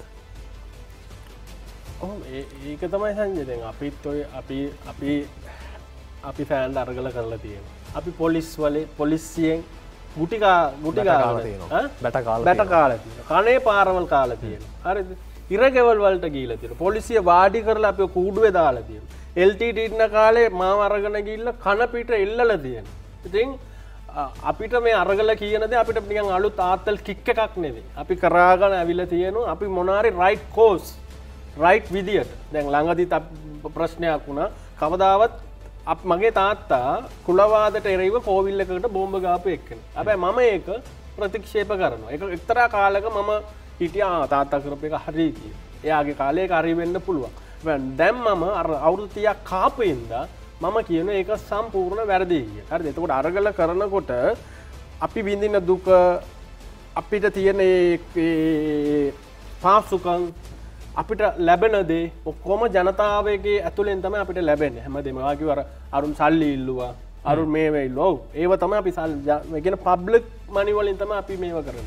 හැබැයි දැන් මට පේනවා මෙතන ඇත්තටම මට පේනවා මට ගොඩක් අය මම දන්නවනේ මං කිව්වේ අර පුතේ IMF යන්න බෑ කිව්වේ මේ හොරකම් කරන්න බෑ කියලා. යන්න ඒ වගේ හරි කිසිම රීඩින් නැහැ. පොතක් ඒ කියන්නේ මේව ගැන අපි කතා කරන්න ඉස්සෙල්ලා ඔයලා බලන්න. ලෝක වටේ මොකද්ද වෙලා තියෙන්නේ කියලා. මේක හරියද? අපිට දැන් තියෙන ප්‍රශ්නේ මොකද්ද? අපිට තියෙන ඇත්තටම එමර්ජන්සි ඉම්පෝටන්ට් කියලා තියෙනවනේ. එමර්ජන්සි නීඩ්ස් ටික මොකද්ද? දැන් මේ අපිට තියෙන එමර්ජන්සි එක මේ සප්ලයි චේන් එක ඉස්සෙල්ලා. මේ කියන්නේ සැපයුම් ජාලය හදාගන්න. yes තෙල් නෑ කියන්නේ ඒකට කියන්නේ අපි ඉංග්‍රීසි වලින් ස්නෝබෝල් එෆෙක්ට් කියලා.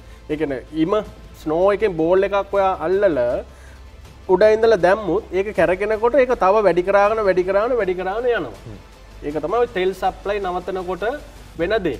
ඒක හැම ශේෂ්ත්‍රයේම ගාගෙන යනවා. ඒකට බද්දයි. yes small medium enterprises ඔක්කොම වැයෙනවා. jobs කරන්න බැරුව යනවා. IT sector වැයෙනවා. හැමදේම interconnected. හරිද? ඒ වගේම තමයි මේ යුද්ධෙත් දැන් රෂියන් යුක්‍රේන් යුද්ධ ගියාම කොයින් හරි තෙල් විකුණන රටක යුද්ධයක් ගියාම මේක මේත් බලපානවා. ඒක බටර්ෆ්ලයි එෆෙක්ට් කියලා කියනවා. ඔය වගේ දේශපාලන කියවීමකුත් නැහැ, ලෝක ගැන කියවීමකුත් නැහැ. හැබැයි මේ පොරවල් වෙලා ඉන්න කීප දෙනෙක් අපි දකිනවා. NGO කාර්යෝ ඉන්නවා ඇතුලේ. අපිට පේනවා. හොඳටම මේ barons of poverty කියලා දුප්පත්කම පෙන්න කෝටි ගණන් සල්ලි අම්බ කරලා බැංකුව අදපු වුණොත් ඉන්නවා මෙතන. මේ අරගලේ මැද්දේ. ඔව්. හොඳයි. මොණරාගලෙන් අපි ධම්මික මහත්මයාට අවස්ථාව දෙන්නේ අයබෝවන් ඔබතුමාට. අයබෝවන් ඇහෙනවද? හොඳින් ඇහෙනවා. මම දැන් මේ මෙතුමා සංවාදෙත් එක්ක එකතු වෙලා හිටිය බලාගෙන හිටියා. ඒ සංවාදේ මම හරියට සාකච්ඡා කරන බොහොම සන්තෝෂයි.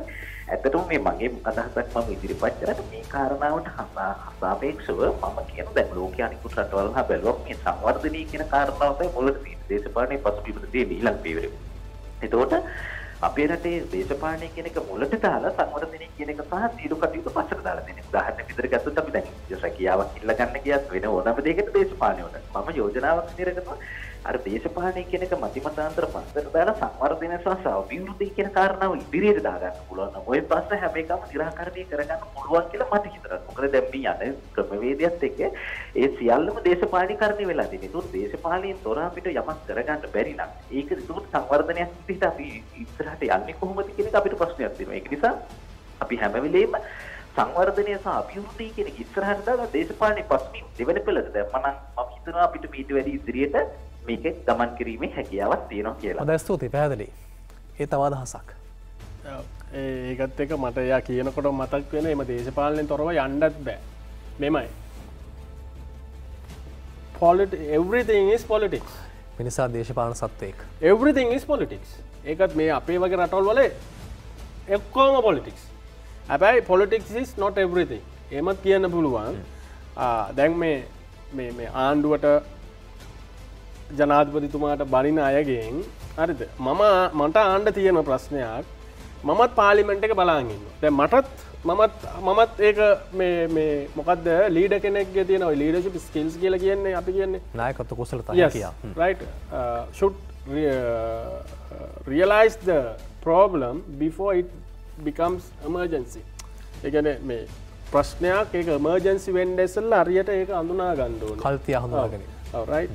එතකොට එතනින් මේ ආණ්ඩුව මම එළියේ ඉඳලා මම ඇතුලේ නෙමෙයි අපි ඇතුලේ නෙමෙයි අපි එළිය ඔයා මම වගේ ඔයා සමහරට ඔයා දන්න දේ මම දන්නේ නැතුව ඇති. ඔයාටත් වැඩි අඩුවෙන් තමයි අපි දන්නේ. අපිත් එළියේ ඉඳන් බලන විදියට අපි කියන්නේ. එතකොට එතනින් ඒක yes එතන ෆේලියර් එකක් තියෙනවා අපිට පේන්නේ. හරිද? ඒ වුණාට මම බලනවා අනිත් අය හරි පාර්ලිමේන්ටේරියන්ස්ලා මේ දවස්වල මොකද මේ පාර්ලිමේන්තේ කියන්නේ? කවුරුත් අපිට පේන්නේ නැහැ මේකට මොකද කරන්නේ කියලා. නේ ඔක්කොම ඒ වෙලාවේ වෙන මොනවද කියනවා අරයාගේ මෙයාගේ මේ එහෙම කියනවා නම් අපිට කියන අර රනිල් අගමැතිතුමා කිව්වා වගේ විජය රජුරු වෙනකන් යන්න පුළුවන් ගියා. එයා ලෙස්සලා ගියා.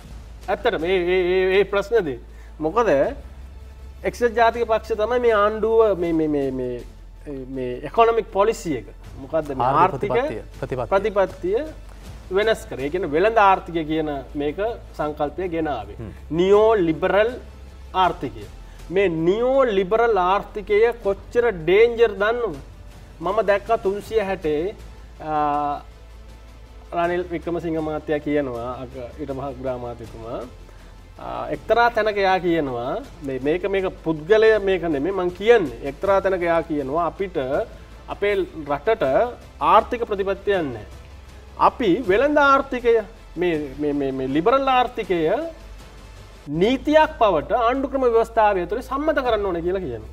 එක්තරා තැනක.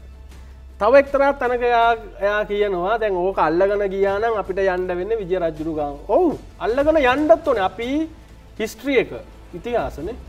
ඉතිහාසය ඇයි අපි මේ ඉගෙන ගන්නේ වර්තමානයේ අරිගස්ස ගන්න. නැද්ද?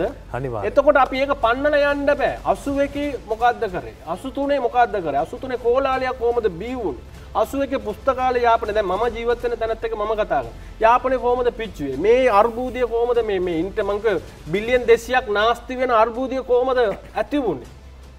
එතකොට ඒවා අපි කතා කරන්නේ නැද්ද? කතා කරන්න ඕනේ අගමැතිතුමා. ඔය දැන් මා බැංකු වංචාව. දැන් ඔය වටකරන අය ගිහලා සිංගප්පූරු එම්බසියත් වට කරන්න. අර්ජුන මහේන්ද්‍රන්වත් එක්කන් එන්න කියන්නේ. ඒ සල්ලිත් ගේන්න කියන්නේ. ජේ.පී කාර්යාලයත් වට කරන්න. ඒ අය මරපු 60000 කොල්ල අද හිටියනම් අද කොච්චර බුද්ධිමත් මිනිස්සු ඉන්නවද? LTTට අනුබල දීපු අයවත් වට කරන්න. මේ වග කියන්න ඕනේ.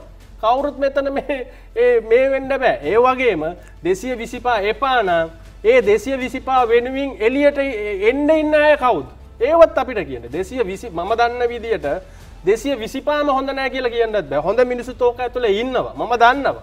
සෙරුප්පු දාන්න නැතුව, සතයක් කොරකම් කරන්න නැතුව තාමත් මේ දේශපාලන කරන අයත් ඉන්නවා. දැන් අපි දේශපාලන කරන්න ආවියයි. සල්ලි හම්බ කරන්න. මට හොඳම මේ ඔෆර් එක දුන්නේ රනිල් වික්‍රමසිංහ අග්‍රාමාත්‍යතුමා. හිටපු අග්‍රාමාත්‍ය. ඔව් මට හම්බෙලා කිව්වා අරුන් එන්න යුත් කවුන්සිලර් අපි සල්ලි දෙන්නම් ඔයා කියන වැඩවල ටික කරන්න කියලා. මම එදා ගිහිල්ලා තිබ්බ මගේ යාළුවෝ ඔක්කොම බැන්න. යන්න තිබුණනේ අරුන් කියලා. එතකොට අපි ආවේ අපිට වෙච්ච අසාධාරණ අපිට පේන්න බෑ මේ අපි පලාන් ඉන්නකොට වෙන අසාධාරණ මේ වලට හෙරෙයිව සටන් කරන්න දේශපාලන ඇතුලෙන් තමයි පුළුවන්. එළියෙන් බෑ. කොමියුනිටි පොලිටික්ස් එක ලෙවල් එකකින් පස්සේ අපිට කරන්න බෑ. ඒකින්ද තමයි අපි ආවේ. එතකොට 225 එපා නම් එන්න ඉන්න අය කියන්නේ. ඕගොල්ලන් ලෑස්තිද? ඕගොල්ලන් එන්නේ නම් මේ ක්‍රමය තුලම එන්න. එළියෙන් ආයුධ අරගෙන ගාලා කල්ලා මරලා ඒම බෑ. හරිද? එතකොට ඒමත් නෑ. ඒමත් නෑ. හරිද? දැකලත් නෑ. අරගලවල දැකලත් නෑ. මේ එකපාරට මේ බඩට මේ ඛණ්ඩ පැදිලානේ තියෙන්නේ. එතකොට බෑලා ඉන්නවා. බලමුකෝ. දැන් සමහරව මම දකිනවා සමහරව මේ වෙදකත් මිනිස්සු කියලා සමාජයේ බාරගත්ත අය කියනවා ගිහලා දලදා මාලිගාව කඩපන්, පල්ලිය කඩපන්, මඩු පල්ලිය කඩපන්, කෝවිල කඩපන්, කතරගම කඩපන්. එතකොට කඩලා ගත්තම හරියද? කඩලා ගත්තම හෙට තෙල් ඇයිද? හෙට ගෑස් ඇයිද? ඉලෙක්ට්‍රිසිටි ඇයිද? මේ සිස්ටම් ඔක්කොම තියෙන අවුල් ටික හරියයි. ඒ කියන්නේ. එතකොට මේ වගේ වෙලාවක ඕව වැරදි. මේ වගේ වෙලාවක වැරදි මාර්ගයේ ජනතාව දැන් ඒක තමයි ඕක හැම කෙනා ගාම තිබිච්ච ඇරියස් ටික දැන් එළියට දාගන්න. දැන් ඔබ කියන්නේ ජනතාවට තියෙන ප්‍රශ්නයක්. ඔව්. විවේචනයක් විදිහට පාරට කෙන එක වැරදි කියලා. නෑ මම කිව්වා අර ජනතාව දැන් මම කිව්වා මමත් ඒ පන්ති එක්කෙනෙක්. මමත් ඒකට පාරට එනවා. ඒට එම වුණා. හැබැයි ඒක ඇතුලේ මේ වගේ නිකන් වැරදි විදිහට ජනතාවට මේ කතා කියන අය වැරදි විදිහට මේක අරන් යන අය ඒ අය තිටිය අර පැලැන්තිය තමයි. එතකොට අර මම කිව්වේ මේ ගාමන්ට් එකේ අර ළමයා පෑ 8යි ලෝකෙම වැඩ කරන්න පුළුවන්. පෑ 16ක් වැඩ කරලා එන ළමයා වෙනුවෙන් කතා කරේ නැහැ. පිරිමි කෙනාටයි කාන්තාවටයි දෙන පඩිය මේ රටේ. දන්නවද? කොච්චර වෙන ඒකට කතා කරේ නැහැ. ඒකට සටන් කරේ නැහැ. ඒව තමයි සටන් කරන්න ඕනේ දේවල් බිම්මට්ට. ගොඩාක් දේවල් තියෙන. මම අර කිව්වේ මේ පාසල් ටික. මේ පාසල් ටික තියෙන ප්‍රශ්නේ. අපි ඔයා දන්නවා යාපනයේ අපිට මාර විදියට අවුව තියෙනවා. බෞතෙන්ට එනවා. ඊට කලින් කොහොම ගමින් අපිට අමතුමක් තිබෙනවා ලලිත් මහත්මයා ආයිබෝන්. ආයිබෝන්. ඔබ ඉන්න තන රූපවාහිනී ශබ්දය අඩු කරොත් තමයි වඩාත් පැහැදිලිව අපිට කතා කරන්න පුළුවන්. හොඳයි. ඒක අහගෙනම කතා කරනවට වඩා අපි කතා කරමු කියන්න. හලෝ. අපිට ඇහෙනවා කියන්න. මේකයි අපේ රටේ ඕම් බුද්ධිමත් මිනිස්සු මේ උගත් මිනිස්සු සෑහෙන ඉන්නවා. හරි ඔය ඔක්කොම මොලේ පැය මේ මනුස්සයගේ තරම් මොලේ පැයදික එකෙක් නැහැ අපේ රටේ. හරිද? අපේ රටේ ඔක්කොම නැති බං ගත්තානේ කවුද දන්නවද? ජේපී එකේ. හරිද? හොඳයි. එතුමාගේ අදහස. තැනටම රිංගලා. ඔව්. හරිද? හැම තැනටම රිංගනවා. හරිද? ඉස්පිතාලේ රිංගුවා. විශ්වවිද්‍යාලේ රිංගුවා. හරිද? කොහාට ඉස්කෝලේ රිංගුවා. කොහාට රිංගුවේ නැත්තේ කක්කුච්චිලා රිංගුවාලෝ. හරිද? හොඳයි මහජන අදහස් අපිට කියන කාරණේ ඔබේ අදහස පැහැදිලි. දැන් අපි කතා බහ කරමින් ඉන්නේ අලුත් විසඳුම් කොහොමද හොයන්නේ ප්‍රායෝගිකව. මම අපේ කතා බහ කරන මේ තියෙන අරමුදු වලට කොහොමද විසඳුමක් හොයාගන්න කියන කාරණේ. හැබැයි අපි අමතක කරන්න හොඳ නැහැ අපි මානුෂ්‍ය මෙහෙයුමකින් සමනය කරගෙන අරමුදු ටික නිදහස් රටක් ඇති කරලා ඊට පස්සේ ආර්ථිකය ටිකෙන් ටික සංවර්ධනය කරගෙන ග්‍රාමීය ආර්ථිකය ශක්තිමත් කරගෙන ඇවිල්ලා ඊට පස්සේ ලෝකයේම වෙලාගත්තු කොයිඩ් වසංගතයට මුහුණ දීලා ඒකිනුත් ජීවිතරික ආරක්ෂා කරලා ඒ එනකොට තමයි මේ ආර්ථික අර්බුදය අපිට දැනෙන්නේ. ඒ නිසා ආර්ථික අර්බුද හමුවේ පාරට එන කෙනාගේ අයිතිවාසිකමකට බැහැ කියන්න බෑ. ඒක දෙන්න බෑ. ඒක සාමාන්‍ය ප්‍රජාවගේ යන්ත්‍රවාදී ක්‍රමවේදේ. හැබැයි මෙතන තියෙන ප්‍රශ්නේ අරුන් ප්‍රජාතන්ත්‍රවාදීව අරගලයක් සාධාරණයි. හැබැයි පාර්ලිමේන්තු බලයක් මා දැක්ක දැන් ගෙවුණු දින කීපයක් ගත්තත් පාර්ලිමේන්තු විවාදයක් තිබුණා. මම කැමති ඔබේ අදහස් දෙන්න ගන්න. විවාදේ දවස් කීපයක් තිබුණා. හැබැයි සංවාද මඩ ප්‍රහාරවල් දෙපැත්තෙන්ම ගියා. එනමුත් අපිට බහුතර බලයක් සහිත රජයක් නිර්මාණය කරගන්න. එකමුතුවක් සියලු පාර්ශ්වවල නැති බවක් සාමාන්‍ය ප්‍රවේශයක් විදිහට අපිට පේනවා. කවුරුත් ඒක තමයි කවුරුත් ඉදිරිපත් උනේත් නෑ. පාර්ලිමේන්තු කතාවලින් මම අර ආගන හිටපු කතාවලින් මම දන්න විදිහට හොඳම කතාව අලිසබ්‍රේ මාතේ කතාව තමයි එතන යමක් ගන්න පුළුවන් වෙලා තිබෙනවා. අනිත් කවුරුත් වැඩ පිළිවෙලක් ඉදිරිපත් කරේ නැහැ. දැන් එක්කෙනා කියනවා මට මම බලය ගත්තොත් මට දෙනවා මේ රටේ මට දෙන්නම් කිව්වලු. ඒතකොට ඔයා බලය ගත්තොත් ඔයා ගන්න. ඒතකොට එතකන් මේ මිනිස්සු ඔයා මේ මිනිස්සුන්ට ආදරේ නම් මේ මිනිස්සු වෙනුවෙන් ඔයා සටන් කරනවා නම් ඔයා බලය තිබුණුත් එකයි නැතුත් එකයි ඔයා අරගෙන දෙන්නකෝ මේ මිනිස්සුන්ට. අර තව එකෙක් කියන අවුරුදු 52ක් තිස්සේ ෆෙඩරල් ඉල්ලපු දැන් මේක ඇතුලේ ඇවිල්ලා ෆෙඩරල් ඉල්ලනවා. ෆෙඩරල් දුන්නා නම් අපි මේ තෙල් ගේනවා. දැන් මේක තමයි මේ ආව තියෙනවා. දැන් පිටරටවල මේ පිකටින් කරනවා මේ මොකද ලංකාවට දෙන්න එපා සල්ලි කියන්නේ. ඔව්. ඊට පස්සේ බලනවා මේක නම් මම නම කියලාම කියන්න ඕනේ. විජිත හේරත් මන්ත්‍රීතුමා දැන් මේක මේ Tamil Guardian එකේ ආපු නිවුස් එක. The change of tune for JVP as single MP courts LTT Taliban. දැන් මේ බලන්න කොච්චර මේක ඇතුලේ මේ මිනිස්සු පාරට බෑලා ඛණ්ඩ ප්‍රශ්න වෙලා ඉන්නකොට මේ අය කොහොම ගේම් ගන්නවද කියලා. දැන් මෙයා කියනවා තිලිබන් කියන මෙයා කියනවා පාර්ලිමේන්තුවේ. මොකද කියන්නේ තිලිබන් කියන්නේ කවුද කියලා මෙයා හරියට කියවුවද කියලා දන්නේ නැහැ. අපි යාපන. අපි කියනවා හොඳම ඝාතකයෙක්. තිලිබන් කියන්නේ LTT සංවිධානයේ යාපනයේ කමාන්ඩර් හිටපු. එයා ඛණ්ඩ නැතුව ඉඳලා මැරුණේ වෙන කතාවක්. එයාට සෙල් වැදිලා ඇතුලේ මේ ඔක්කොම කැඩිලා කුණු වෙලා ඒව තියලා මාල බලෙන් වාඩි කරා. හරිද? ඒම තමයි එයා මැරුණේ. මෙයා පාර්ලිමේන්තුවේ කියන විශ්වවිද්‍යාලයේ ළමයා එදා කිව්වා මේ මොකද්ද prevention of terrorism මොකද්ද මේ ප්‍රස්තවාදේ පනත උතුරයි දකුණ හැම කෙනාටම මේ වෙයි කියලා එදා තිලිබන් කිව්වා කියලා. දැන් මේ LTT පෝෂණය කරනවා කොයිද පාර්ලිමේන්තුවේ. මේක ඇජෙන්ඩා එකක් තියෙනවා පැහැදිලිව. මම මේගොල්ලන්ගෙන් සාකච්ඡාවක් අපි ඉල්ලලා තියෙනවා යාපනයේ සිවිල් සංවිධානයේ හැටියට JP එකෙන්. ඇත්තට මේගොල්ලන් ඉන්ටර්නැෂනල් මේ කෝඩිනේටර්ස්ලා අපි කතා කරා. මම ඉස්සෙල්ලාම අපිට පැහැදිලි කරන්න දේවල් තියෙනවා මේගොල්ලන්ත් එක්ක. අපි සැක නෙමෙයි අපේ ගාව තියෙනවා ඩොකියුමන්ට්ස් ප්‍රූෆ්ස්. හැබැයි මේක රාජ්‍ය නාලිකාවෙන්ද මම මෙතන දැන් ඒව දාන්න නැහැ. පෞද්ගලික මේ වලින් අපි ඒක එළියට කතා කරමු. මේගොල්ලන්ට ෆන්ඩ්ස් එනවා කැනඩා වලින්. LTT ආයුධ අරගෙන මේ රට කඩන්න උත්සාහ කරපු අය ඒක බැරි වුණාම දැන් වෙන මාර්ගෙන් උත්සාහ කරනවා මේ අයට ෆන්ඩ්ස් යවනවා. ඒක වාගීමෙන් කියනවා මං ගාව ප්‍රූෆ්ස් තියෙනවා. හැබැයි රාජ්‍ය නාලිකාවේ ඇතුලේ ආවම ඕගොල්ලෝ මේ ඉඩ අදලා දුන්න අරුන් සිද්ධාර්ථ කියලා අපි වෙන තැනක ඔක කතා කරමු. හරිද? ඊට පස්සේ ඒකට අපිට තාවුරු වෙන්නේ මෙයා තිලිබන් ගැන කතා කරාම යාපනයේ තියෙන පත්තරවල ටික ලියන විදිය බලන්න. ඒ විජිත හේරත් මන්ත්‍රීතුමා තිලිබන් නේද තිලිබන් ஒரு දීර්ඝදර්ශී අන්රු සොන්න ඉගෙන තිලිබන් ඔපමල දැන් මේ සිංහල දකුණේ සිංහල නායකයෙක් රස්තවාදයේ කල්ලි රටවල් 36ක් රස්තවාදී කියපු කල්ලිය සමාජිකයෙක්ව ඌ හරි ඌ කියපු එක හරි දැන් හරිද කියලා. එතකොට මේ කතාව පවත්වන්න සල්ලි දෙන අය ඉන්නවා. මේ නම පාර්ලිමේන්තුව කියන්න කිව්වොත් ඇති කියලා සල්ලි දෙන. අපි දන්නවනේ ඉන්දියාවේ දෙහෙල්කාගේ ගත්තේ පාර්ලිමේන්තුවේ කතා කරන හැම දෙයකම තියෙන වැලීව් එකක්. හරිද? එතකොට අපි යන්නේ මේ වගේ මේ කැත දේශපාලන කරන්න එපා කියලා JPI එකේ. කරන්න අපි වාමාංශික දේශපාලනයෙන් ආවේ. හැබැයි කොටි සංවිධානය කරපු විනාශය අපි තමයි දන්නේ. හරිද? දැන් මෙතන රාජ්‍ය දැන් මර්ධනය කිරීම රාජ්‍ය මර්ධනය කියලානේ ඔය අය පටන් ගත්තේ. රාජ්‍ය මර්ධනයට හේරෙයිව කියන්නේ. ඊට පස්සේ ඒ කරපු මර්ධනය ඊට වැඩි අපාන්නේ. දැන් රාජ්‍ය මර්ධනය කියන අපි පොලිසියෙන් අපිට ගැව්වා නම් අමුදාවෙන් මොනාරි අපිට සිද්ධ වීමක් වුණා නම් අඩුම ගාන යාන්ත්‍රණයක් තියෙනවා අපිට ඒක සාධාරණ උසාවි ගිහිල්ලා රේ ගිහිල්ලා මේ ගිහිල්ලා කොයින් හරි අපිට නවතින්න පුළුවන්. හරිද?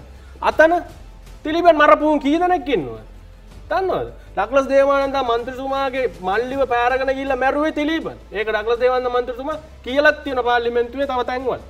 එතකොට ඒ වලට විජිත හේරත් මන්ත්‍රීතුමා මොකද්ද කියන්නේ? දන්නේ නැතුව කතා කරන්න එපා. අපි දැන් දන්නේ නැතුව දකුණේ කතා කරා නම් කොහොමද? JP කරපු ඝාතනය හරි JVPව ඝාතනය කරපු එක හරි. අපි හරියට දන්නේ නැහැ. අපි පොත් වලින් කියවනවා. හැබැයි ඒක ඇතුලේ ඊටපස්සේ ඉන්න ඕනේ. අපි කතා කරනම් කොහොමද? ඒ වගේ තමයි මේ අය කතා කරන එක දැන්. මෙයාට ඕකද දැන් කතාව? ඇත්තටම ප්‍රිවෙන්ෂන් ඔෆ් අපි කියලා දෙන්න. දැන් රස්තවාදේ වෙලඟන පනත විතරක් නෙමෙයි. අවභාවිතා වෙන පනත් කොච්චර තියෙනවද මේක ඇතුලේ? හොඳයි. කතා කරන ගොඩක් දේවල් අපිට තියෙනවා. අපි කැමති විරාමයක් ගන්න. විරාමයෙන් පස්සේ අපි අනිත් හමු වෙනවා. 40 වසරක අභිමානවත් ප්‍රාසංගික අත්දැකීම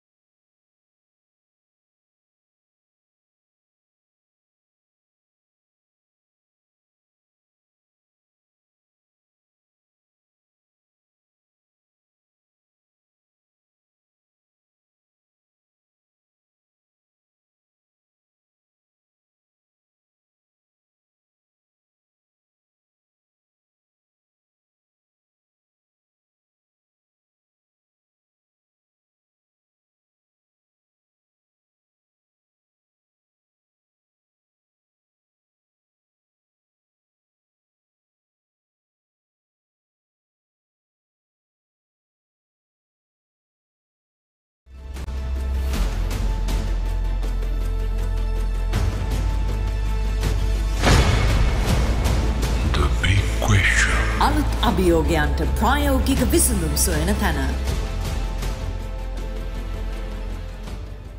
ඊට පස්සේ අපි හමුවෙනවා අලුත් අභියෝගයන්ට කොහොමද අපි ප්‍රායෝගිකව විසඳුම් සොයන්නේ කියන කාරණය පිළිබඳව කතා බහ කරන්න. අපි දැන් ගෙවුණු හෝරාවෙත් කතා කළා අද දවසේ මාතෘකාව. දවසේ කතිකාවතත් එක්ක කොහොමද අපි ක්‍රමයක් හොයාගන්නේ. අලුතෙන් හිතන්න. අපි කතා බහේ අද ඉන්නේ යාපනය සිවිල් සංවිධාන කේන්ද්‍රයේ කැඳවුම්කරු අරුන් සිද්ධාර්ථ. අපේ ලංකාව ගත්තොත් අපි තාමත්ම සුන්දර රටක්. විදෙස් ජාතිකින් අපි රට ලොබවා දෙන්න තරම් අපි කොයිතරම් සුන්දර රටක්. හැබැයි අපිට මොකක්ද වුනේ? අපේ ආර්ථිකය අපිට හදාගන්න බැරිද? නැත්නම් ගෙවුණු කාලේ අපේ ඉතිහාසෙට ගියාම අපි ස්වයංපෝෂිත රටක්. ඊට පස්සේ අපිට මොකද වුනේ? අපි කාරණා කීපයක් ගැන කතා කරා, මානුෂ්‍ය මෙහෙම ගැන කතා කරා, බෙදුණු ජාතියක් එකතු කරන්න අපිට පුළුවන්කම ලැබිලා තියෙන රටක් විදියට, සියලු පුරවැසියන් විදියට කැපකිරීම කරා හැමෝම. ඉතින් ඒ සියලු කාරණා එක්ක ගත්තොත් අපි දැන් ඉන්නේ කොතනද? මේ ගැන කතා කරන්නේ the big question සමග. අපි දැන් මේ කතා බහ කරන්න බලාපොරොත්තු වෙන වෙලාවේ මේ මොහොත වන විට රටේ තිබෙන තත්ත්වය ගත්තොත් ආර්ථික ප්‍රශ්න, දෛනික ජන ජීවිතයේ ප්‍රශ්න. ඒ නිසා මිනිස්සු පාරට ඇවිල්ලා ඉන්නවා. එක් පැත්තෙන් ගත්තම උන්ට අයිතියක් තිබෙනවා, උන්ට දැනෙන හැඟෙන දේ ප්‍රකාශ කරන්න. ඒකට කාටවත් විරුද්ධ වෙන්න අයිතියක් නැහැ. හැබැයි අපි රටක් අපි කොහොමද නිවැරදි දේ හරිතනින් හොයාගන්නේ? ව්‍යවස්ථාවෙන් වෙනස් කරන්න තියෙන බලයක් පාර වෙනස් කරන්න පුළුවන්ද? නැත්නම් මේකට පාර්ලිමේන්තුව කොහොමද භාවිතා කරන්නේ? පෙරටි ඡන්ද ක්‍රමය කොහොමද? මේ ආදී කියන්න ගියොත් කතා ගොඩක් කියන්න පුළුවන්. ඒ නිසා දැන් මේ සියල්ලත් එක්ක අරුණ සිද්ධාර්ථ අපි කැමතියි. ඔබ කිව් කාරණා ගොඩක් අහගෙන හිටියා. මට ප්‍රශ්නයක් තියෙනවා. ඔබත් ප්‍රජාතන්ත්‍රවාදයට විරුද්ධව නැත්නම් නිදහස් අදහස් පළ කරන්න ගියපු අයට පහර දෙන්න ගියා. ඒ අයට වැඩේ කරගන්න දුන්නේ නැහැ. විශේෂයෙන්ම කාන්තාවන්ට. චෝදනාවක් තියෙනවා ඔබට? hina වුණාට. ඔව් එහෙම චෝදනාවක් තියෙනවා. මේ ඒක තමයි මම මේ ground views news එකක් පෙන්නන්න අරන් දීපේ හොඳ වෙලාවට ඔයා ඒක ඇහුවේ. Sri Lanka's politics has for the past several decades been taken over by thugs, criminals, drug dealers. කියන්නේ ලංකාවේ දේශපාලනය දාස් ඩිකේට්ස් කියන අවුරුදු 10 ගණනාවට ඉස්සෙල්ලා ඉඳලම අතට අරන් තියෙන්නේ ක්‍රිමිනල්ස්, thugs, මැර කණ්ඩායම, ට්‍රක් ඩීලර්ස්. ඒ කියන්නේ මේ කුඩු ව්‍යාපාරංකාරයෝ, මද්ද්‍රව්‍ය ව්‍යාපාරංකාරයෝ. හරිද? ඉතින් ඔය වාහන සිදුවීම ගැන දකුණ ජනතාව දන්නවා. ඔය වීඩියෝ එක දැක්කොත් ඒ අවාසනාවකට අපි එතනට වෙන ප්‍රෝග්‍රෑම් එකකට ගිහිල්ලා එතන මාට්ටු වුණා. ඒක තමයි වුණේ ඇත්තටම. ඒත් මේ කණ්ඩායම එනකොට මම අපේ කට්ටියට විසිරලා යවලත් ඉවරයි. හැබැයි ඔයා දන්නවා යාපනයේ මට තමයි තිබුණේ ලොකුම චෝදනාව මම මේ කල්ලි අදාන් ඉන්නවා කියලා. තාමත් තියෙනවා. ඔව් තාමත් කියනවා එහෙම. පත්තරවල ලියනවා, මට සෝෂල් මීඩියා වල කියනවා මම කල්ලි අදාගෙන ඉන්නවා.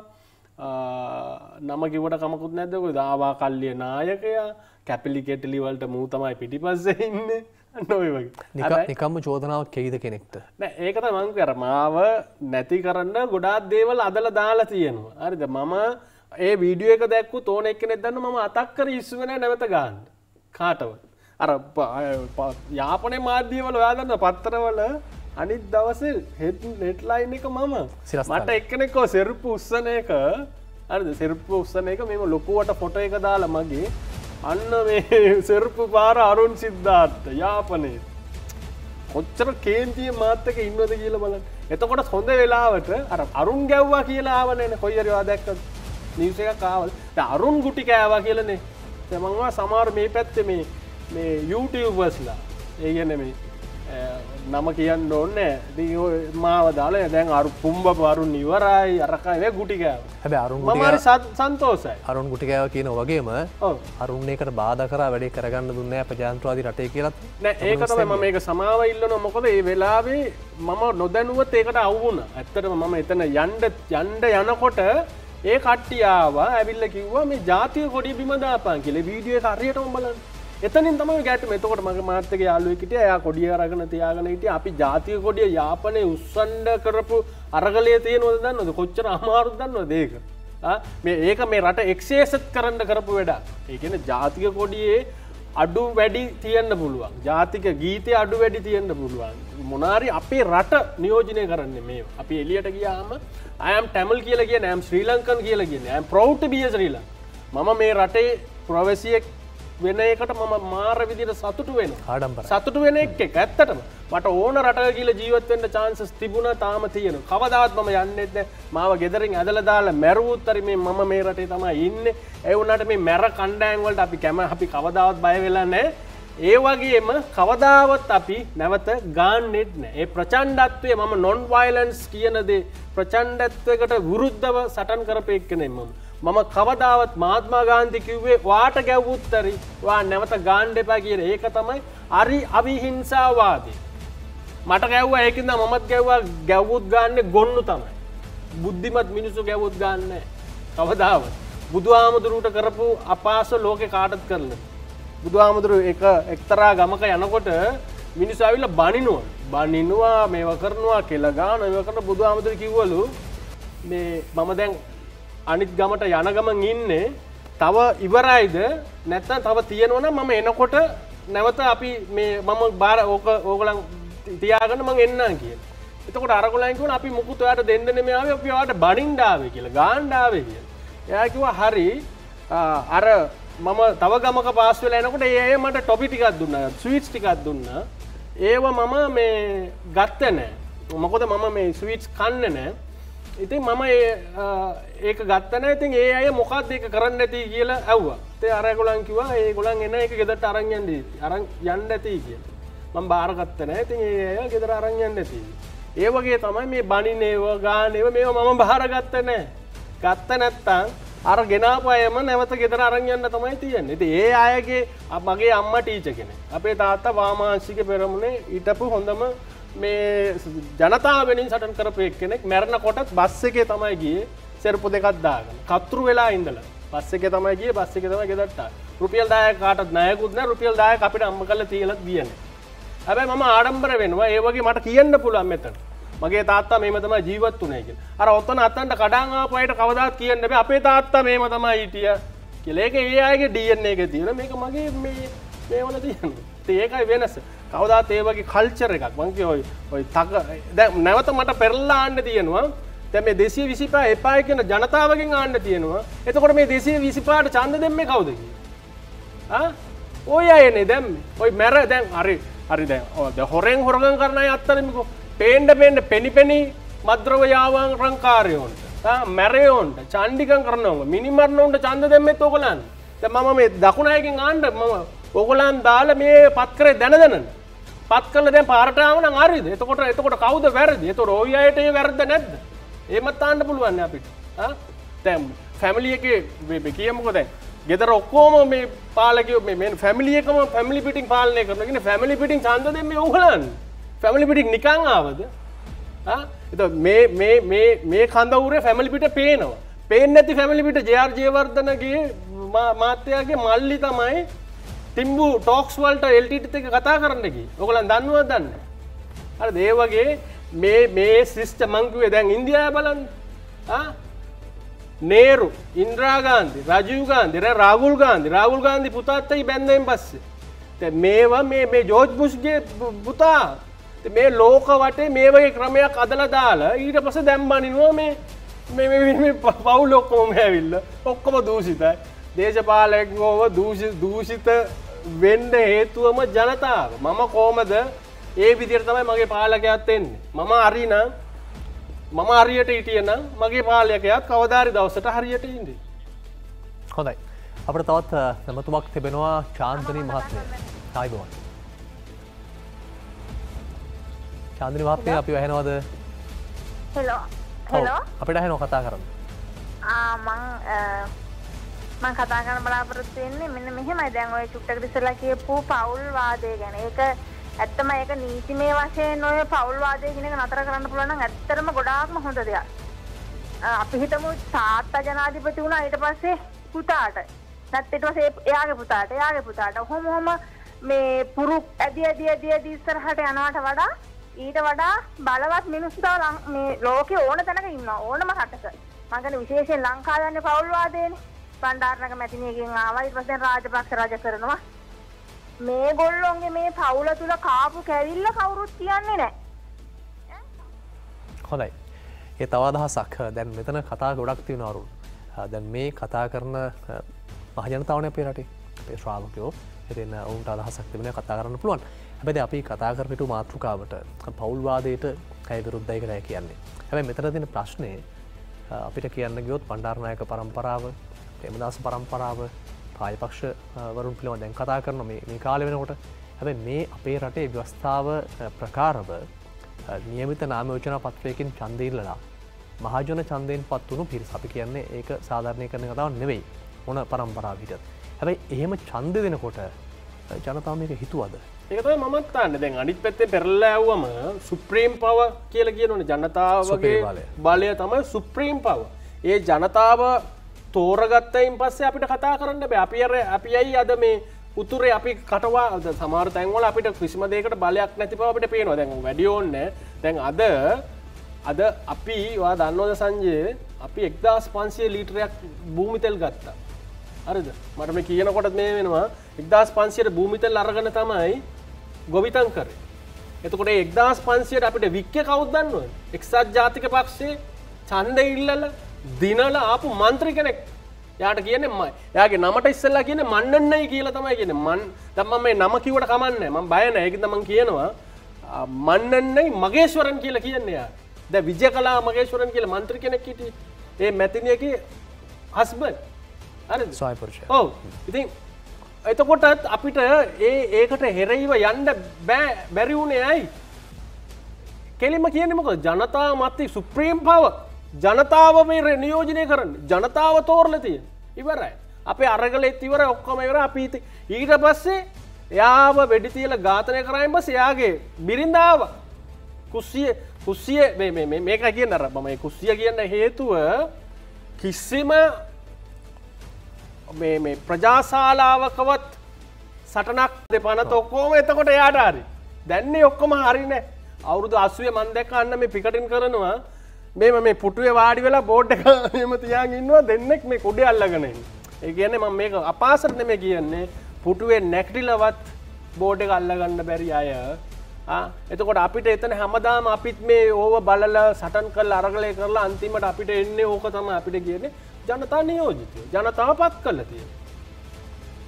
එතකොට තමයි අපි පෙරලලා මේ පැත්තෙන් ආන්නේ. එතකොට ජනතාවගෙන් දැන් ටෙලිෆෝන් ගත්ත එයාගෙන් මම ආන්නේ ඔයගලන්ට ඔප්ෂන් එකක් තියෙනවනේ. මොකක්ද ඔප්ෂන් එක? ඡන්ද නොදැනු දාන්න නැතුව ඉන්න පුළුවන්. දැන් මේ අය සුදුසු නැත්තම් ඡන්ද දාන්න නැතුව ඉන්න තිබුණානේ. ඡන්ද දාලා පත් කරලා තමන්ගේ වැඩේ ඔක්කොම කරාගෙන දැන් අන්තිමට ඔක්කොම මිස් වුණාම ඇවිල්ලා අපි ඔක්කොම හොඳයි මේ අය විතරක් හොඳ නැත්තේ. කියනකොට මම තව එකක් කියන ඔය සමෘද්ධි කියලා එකක් ගෙනාවනේ.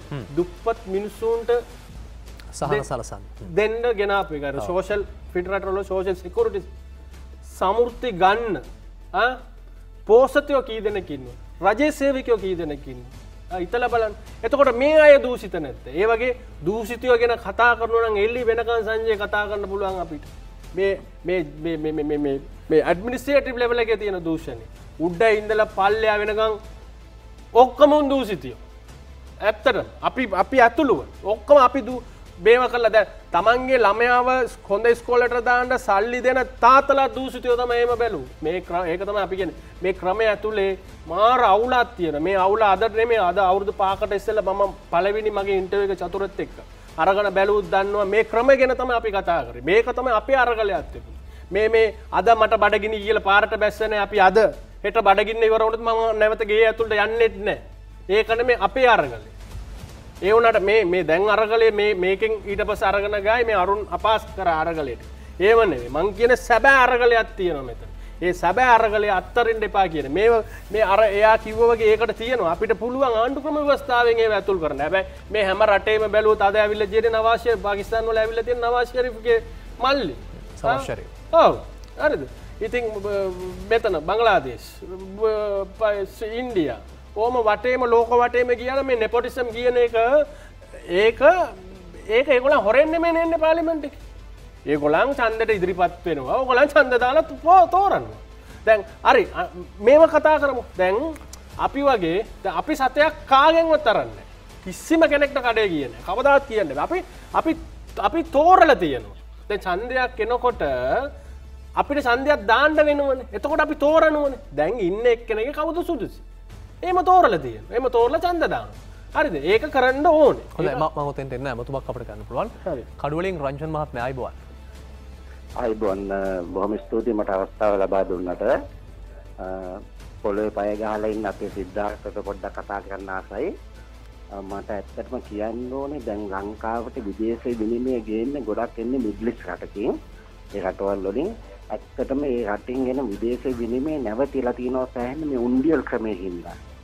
ඉතින් මෙතෙන්ට යම් කිසි බලපෑමක් තියෙනවා මගේ දැන් මට හිතෙන විදිහට ලොකු බලපෑමක් තියෙනවා දේශපාලනේ හරස් වෙලා දෝ කියලා.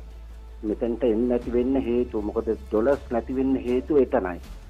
ඒකට මොකද්ද අපේ සිද්ධාර්ථ මේ මහත්තයා හිතන්නේ ගැන යම් කිසි බලපෑමක් මං හිතන්නේ තියෙනවා මෙතන. ඒ කියන්නේ විදේශේ ඩොලර් එක එන්නේ නැහැ. එතුමා හරියටම කිව්වා මේ උන්ඩියල් ගැන අපේ ගාව ලොකු මේ රිසර්ච් පේපර් එකක් තියෙනවා. ඔව් පිටු 5ක විතර පේපර් එකක් තියෙනවා. මේ උන්ඩියල් ක්‍රමය වැඩිපුරම මේ ෆලෝ කරේ Tamil diaspora. LTD diaspora තමයි වැඩිපුර උන්ඩියල් ක්‍රමය පාවිච්චි කරන්නේ. හරිද? ඒ හානි ඒක ලොකු හානියක් එයා කිව්වා. ලොකුම හානියක්. හරිද? ඒකට වාල් කියන්න ඕනේ දෙමළ දේශපාලඥයෝ වැඩිපුර. උනුත් මේකට සම්බන්ධයි. මේ උන්ඩියල් ක්‍රමය ගැන IMF වාර්තාවෙත් කොතනවත් නෑ. අපි බලන මේක අරෙත් දැඩි ලෙස මේ උන්ඩියල් ක්‍රමය බලනකොට යුරෝපාවෙත් දැන් ස්විට්සර්ලන්ඩ් එකේ ඉන්න අපේ මල්ලි කියමු. එයා කඩේක සල්ලි දෙනවා. මේ තියෙන කඩෙන් ගිහලා මම සල්ලි ගන්නවා. ඒ ස්විස් එකේ කරන කඩේ ඒ ඔතොරිටිස් ඒ කට්ටියට දන්නව මොන කඩේ ওই උන්ඩියල් ක්‍රමය යන්නේ කියලා. මේ කොයිද අපි එට්ටි වීදිය ගන්න යාපනයේ නම් මම දන්නවා මේ මොන කඩේ කරනවා කියලා. එන්න මම පෙන්නලා දෙන්න. මේ කට්ටිය තමයි උන්ඩියල් කරන්නේ. බ්ලැක් මාකට් එක. බ්ලැක් මාකට් නේ. හරිද? එතකොට ස්විට්සර්ලන්ඩ් නවත්තන්නේ නැහැ. මේ නවත්තන්නේ නැහැ. හරිද? හැබැයි මේ පේනවද මේ ඔක්කොම මේක තමයි මම මේ ඔක්කොම මේ සිස්ටම් එකේ මේ අය මේව දැනගෙන ගොඩක් අය කරන්නේ. හැබැයි මම රජයට මෙතන කියනවා මේක හරියටම ෆිනෑන්ෂියල් ක්‍රයිම් යුනිට් එකක් දාලා හරියටම මේක අල්ලන්න පුළුවන්. අල්ලන්න බැරි වැඩක් නෙමෙයි. අල්ලන්න පුළුවන් මේක නවත්තන්න. මේක ඇත්තට එයා කිව්වා වගේ අපේ මිනිස්සු හරි අමාරුවේ මිඩල් ඊස්ට් වල හරි මෙන්න රටවල් වල හරි අමාරුවෙන් මේ දුක් මාංශ වල අම්බ කරන සල්ලි මේ වගේ බ්ලැක් මනි වල ගිහිල්ලා මේව තමයි රස්තවාදය. මේ මොකද මද්‍රව ව්‍යාපාර හියුමන් ස්මග්ලිං හැම එකටම යූස් වෙන්නේ මේව තමයි. මේව කරන අයත් දැන් ඔයා දන්නේ නැහැ මේ පාරේ ඇති. මේව කරන අය බේරුවල පැත්තේ කරන අය ඒක ලොකු මාකට් එකක් තියෙන බේරුවල. අපි දන්නවා. හරිද? මේ එට්ටි වීදියේ ලොකු මාකට් එකක් තියෙනවා. යාපනයේ ටවුන් එකේ ලොකු ඔය බ්ලැක් මාකට් එකක් තියෙනවා. ඕක ඔක්කොම ඉස්සෙල්ලාම හරි ගස්සන්න. අල්ලන්න. දැටි ලිස පනත් ගේන්න. හරිද? මේ වලට. දාන්න. හැබැයි මේක යුරෝපාවේ තුන් කරන්නේ නැහැ. උන් ඔක්කොම මේක part of මේ system එකේ මේක තියෙනවා. හොඳයි කාරණේ පැහැදිලි. දැන් ඊගාව තියෙන වැදගත්ම කාරණේ තමයි අපි දැන් මේ කතා කරමින් ඉන්නේ.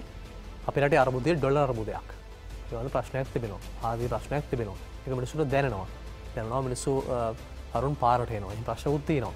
හැබැයි මේ සියලු දේ මැද අපේ රටේ ව්‍යවස්ථාවක් තිබෙනවා.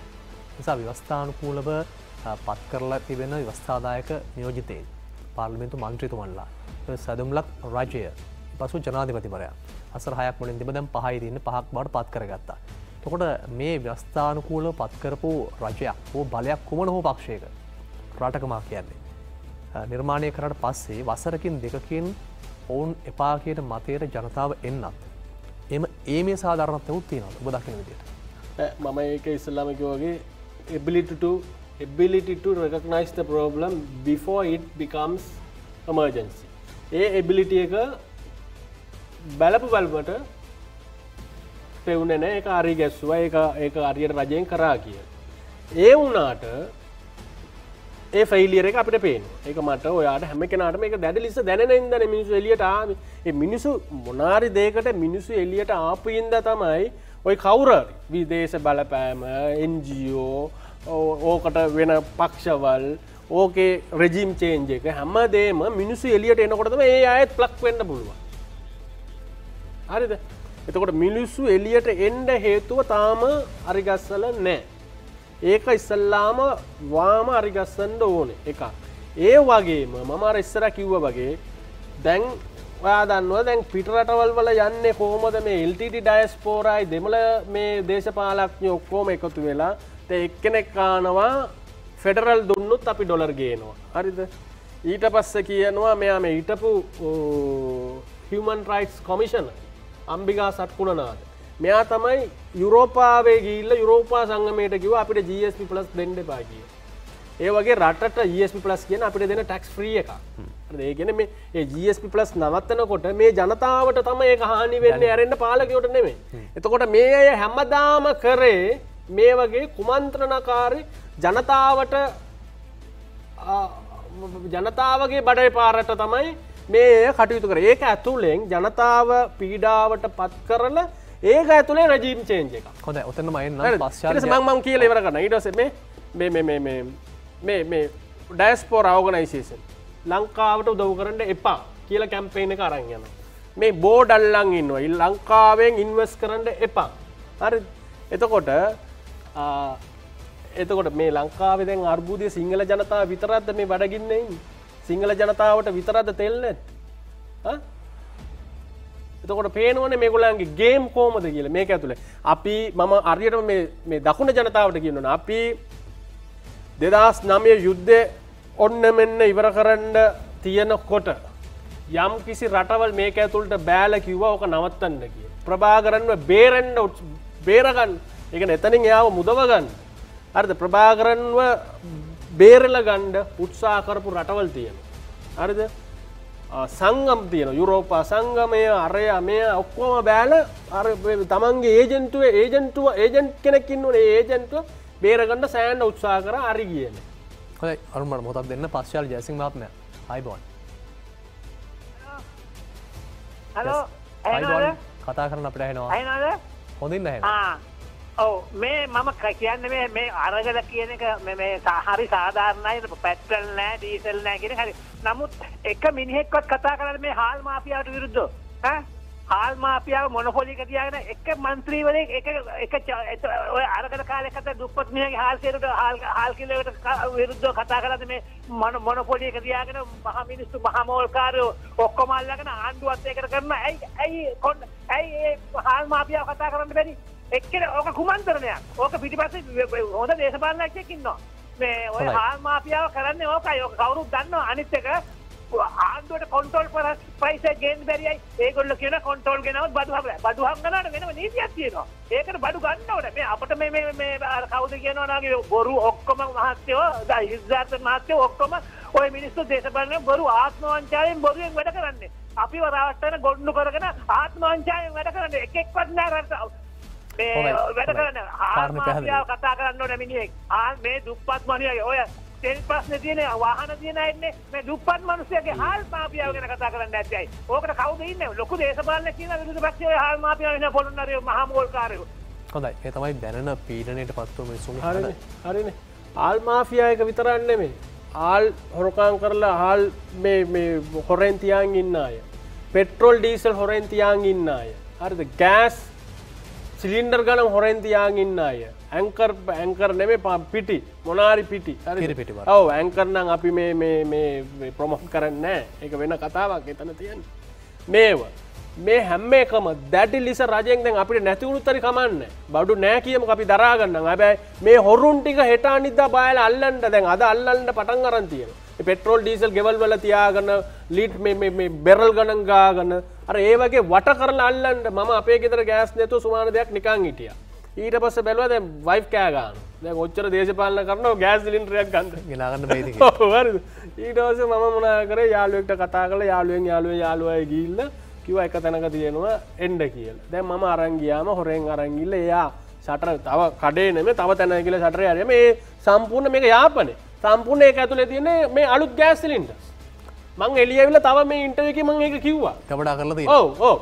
ඒ වගේ ඒ අයව ඉස්සලා එතකොට ওই අයත් ඇති මොතන අරගලේ කරන උංගා. රාරියා කිව්වා වගේ කාර් වෑන් ජැගුවර් BMW ඉන්න අය කමන්නේ පොලිමේ හිටපු දෙන්. මේ අය ඉතලා බලන්න. එතකොටනේ තරහා කේන්තියන්නේ.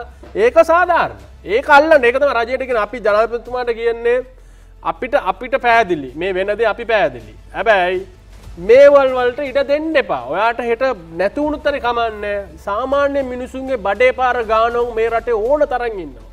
හරිද? ඒ උන්ව කොටු කරන්න. උන්ට දෙන්න දැල්ලිස දඬුවම්. එතකොට තමයි මේ සමාජයේ හොඳ සමාජයකට පත් වෙන්නේ. මම අර හැමදාම කිව්වා මේ වචනේ මම හැමදාම කියනවා. පාරේ මුනිසිපල් එකේ අතු ගාන එක්කනාගේ ළමයයි දේශපාලඥයෝගේ ළමයයි කවදද එක ස්කූල් එක එකට ඉගෙන ගන්න. එදා තමයි මේ සැබෑ අපේ අරගලය අරියන්නේ. එතකන් මේව තියනෝම තමයි. හොඳයි පැහැදිලි කාරණේ පොදු ජනතාවට තිබෙන ගැටලු අපි හොයාගෙන යනවා වගේම අරුණ සිද්ධාර්ථ කියන්නේ මේ පන්ති ભેදය ඈත් කරලා සාමාන්‍ය ජනතාවගේ දරුවටත් මහා මන්දිරයේ දරුවටත් එක සමාන තැනක් දෙන්න. ඊටම සුන්දර කතාවක්. මේක තමයි අපේ බලාපොරොත්තුව මිනිසුන්ගේ. ඒ නිසා අපි කතා බහ කරමින් ඉන්නේ අලුත් අදහසක් නැත්නම් ප්‍රායෝගික විසඳුමක් පිළිබඳව කොහොමද අපි අලුතෙන් හිතන්නේ කියන කාරණේ. දැන් මේ මොහොතේ අපිට දැනෙන ප්‍රශ්නේ තමයි අපේ රටේ ඩොලර් අර්බුදය, ආර්ථික අර්බුදය, අත්‍යවශ්‍ය භාණ්ඩ හිඟය. ඒ නිසා පීඩාවටපත් වන ජනතාවගේ හඬ පාරට ඇවිල්ලා ඉන්නවා. නමුත් අපි දකින්න තාමත් මේ වන විටත් ගෙවුණු අපේ අඳුරු ඉතිහාසයක් තිබෙන අපේ රටේ උද්ඝෝෂණ වලට. කරන ඔබ දන්නවා.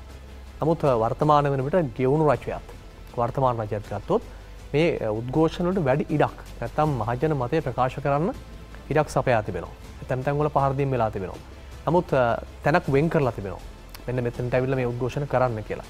දැන් ඊටත් එහා ගිහිල්ලා තමයි අපි දකින්නේ මේ ප්‍රධාන මන්සන්දිවල ප්‍රධාන ස්ථානවල තාමත් මේවා කෙරෙන්නේ. ඒකට අපේ රටේ මහජනතාවගේ සබුද්ධික බව, දැනුවත් භාවය, නැත්නම් අපේ රටේ ව්‍යවස්ථාවත් එක්ක තියෙන බැඳියාව මෙහෙම කරොත් මේක අවසන් කරගන්න පුළුවන්ද? පාරේ ඉඳලා මේ සටන ඉවර කරන්න පුළුවන්ද? අපි කියන්නේ ඉවර කරනවද නැද්ද කියන එක නෙවෙයි. කරන්න පුළුවන්. එහෙම නැත්නම් කරන්න පුළුවන් ක්‍රමවේදය පාර්ලිමේන්තුවට ගියාම අපි දැක්කා ගෙවුණු දවස්වල එහෙට බෝලේ පාස් කරනවා, මෙහෙට බෝලේ පාස් කරනවා. කිසිවෙක් රජය ගන්න කැමැත්තක් තියෙන්නේ නැහැ. කොහොමද මේක අවසන් කරන්නේ අපි? ඒක තමයි දැන් මේ ස්ට්‍රීට් ප්‍රොටෙස්ට් කියලා මේකට කියන්නේ මේ පාර කරන අරගලය.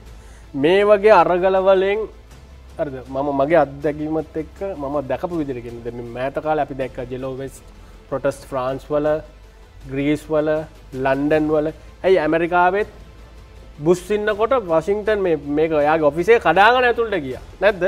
හරිද? ඒව මර්ධන වෙච්ච විදිය, ඒව ඉවර වෙච්ච විදිය.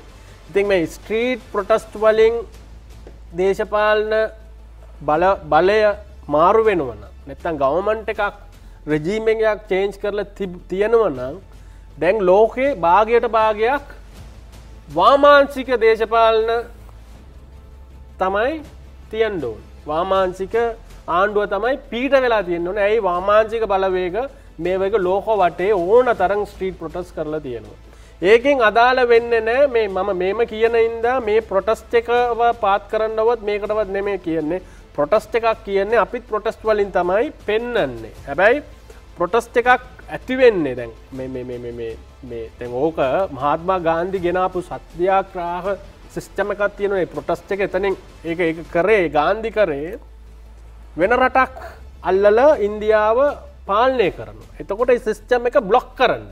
ඒගොල්ලන්ගේ රාජ්‍ය යන්ත්‍රණය නවත්ත ගන්න. නේ පාර බ්ලොක් කරලා ෆැක්ටරිස් වහලා එතකොට ඒක නැවතෙනවා. විරෝධය පළ කරනවා. එතකොට අරයායට එළියට යන්න වෙනවා.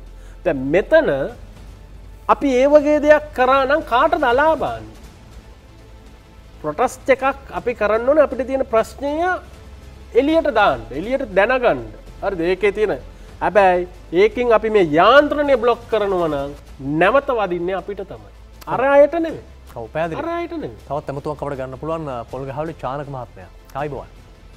ආයිබෝවන්. ඔව් කතා. මහත්මයා මම කතා කරේ අපේ අරුණ සිද්ධාර්ථ මහත්තයාට ස්තුති කරන්න මේ අපිව දැනුවත් කිරීම සම්බන්ධයෙන්. ඔබතුමාට බොහොම ස්තුතියි මේ දේශපාලන සහ මේ රටේ තත්ත්වය ගැන පැහැදිලි කරාට ඒකට ස්තුති ගන්න තමයි ගත්තේ. බොහොම ස්තුතියි. හොඳයි බොහොම ස්තුතියි. අපේ රටේ සුවහසක් ශ්‍රාවක ප්‍රජාව ජාතික නාලිකාවත් එක්ක ඉන්නවා.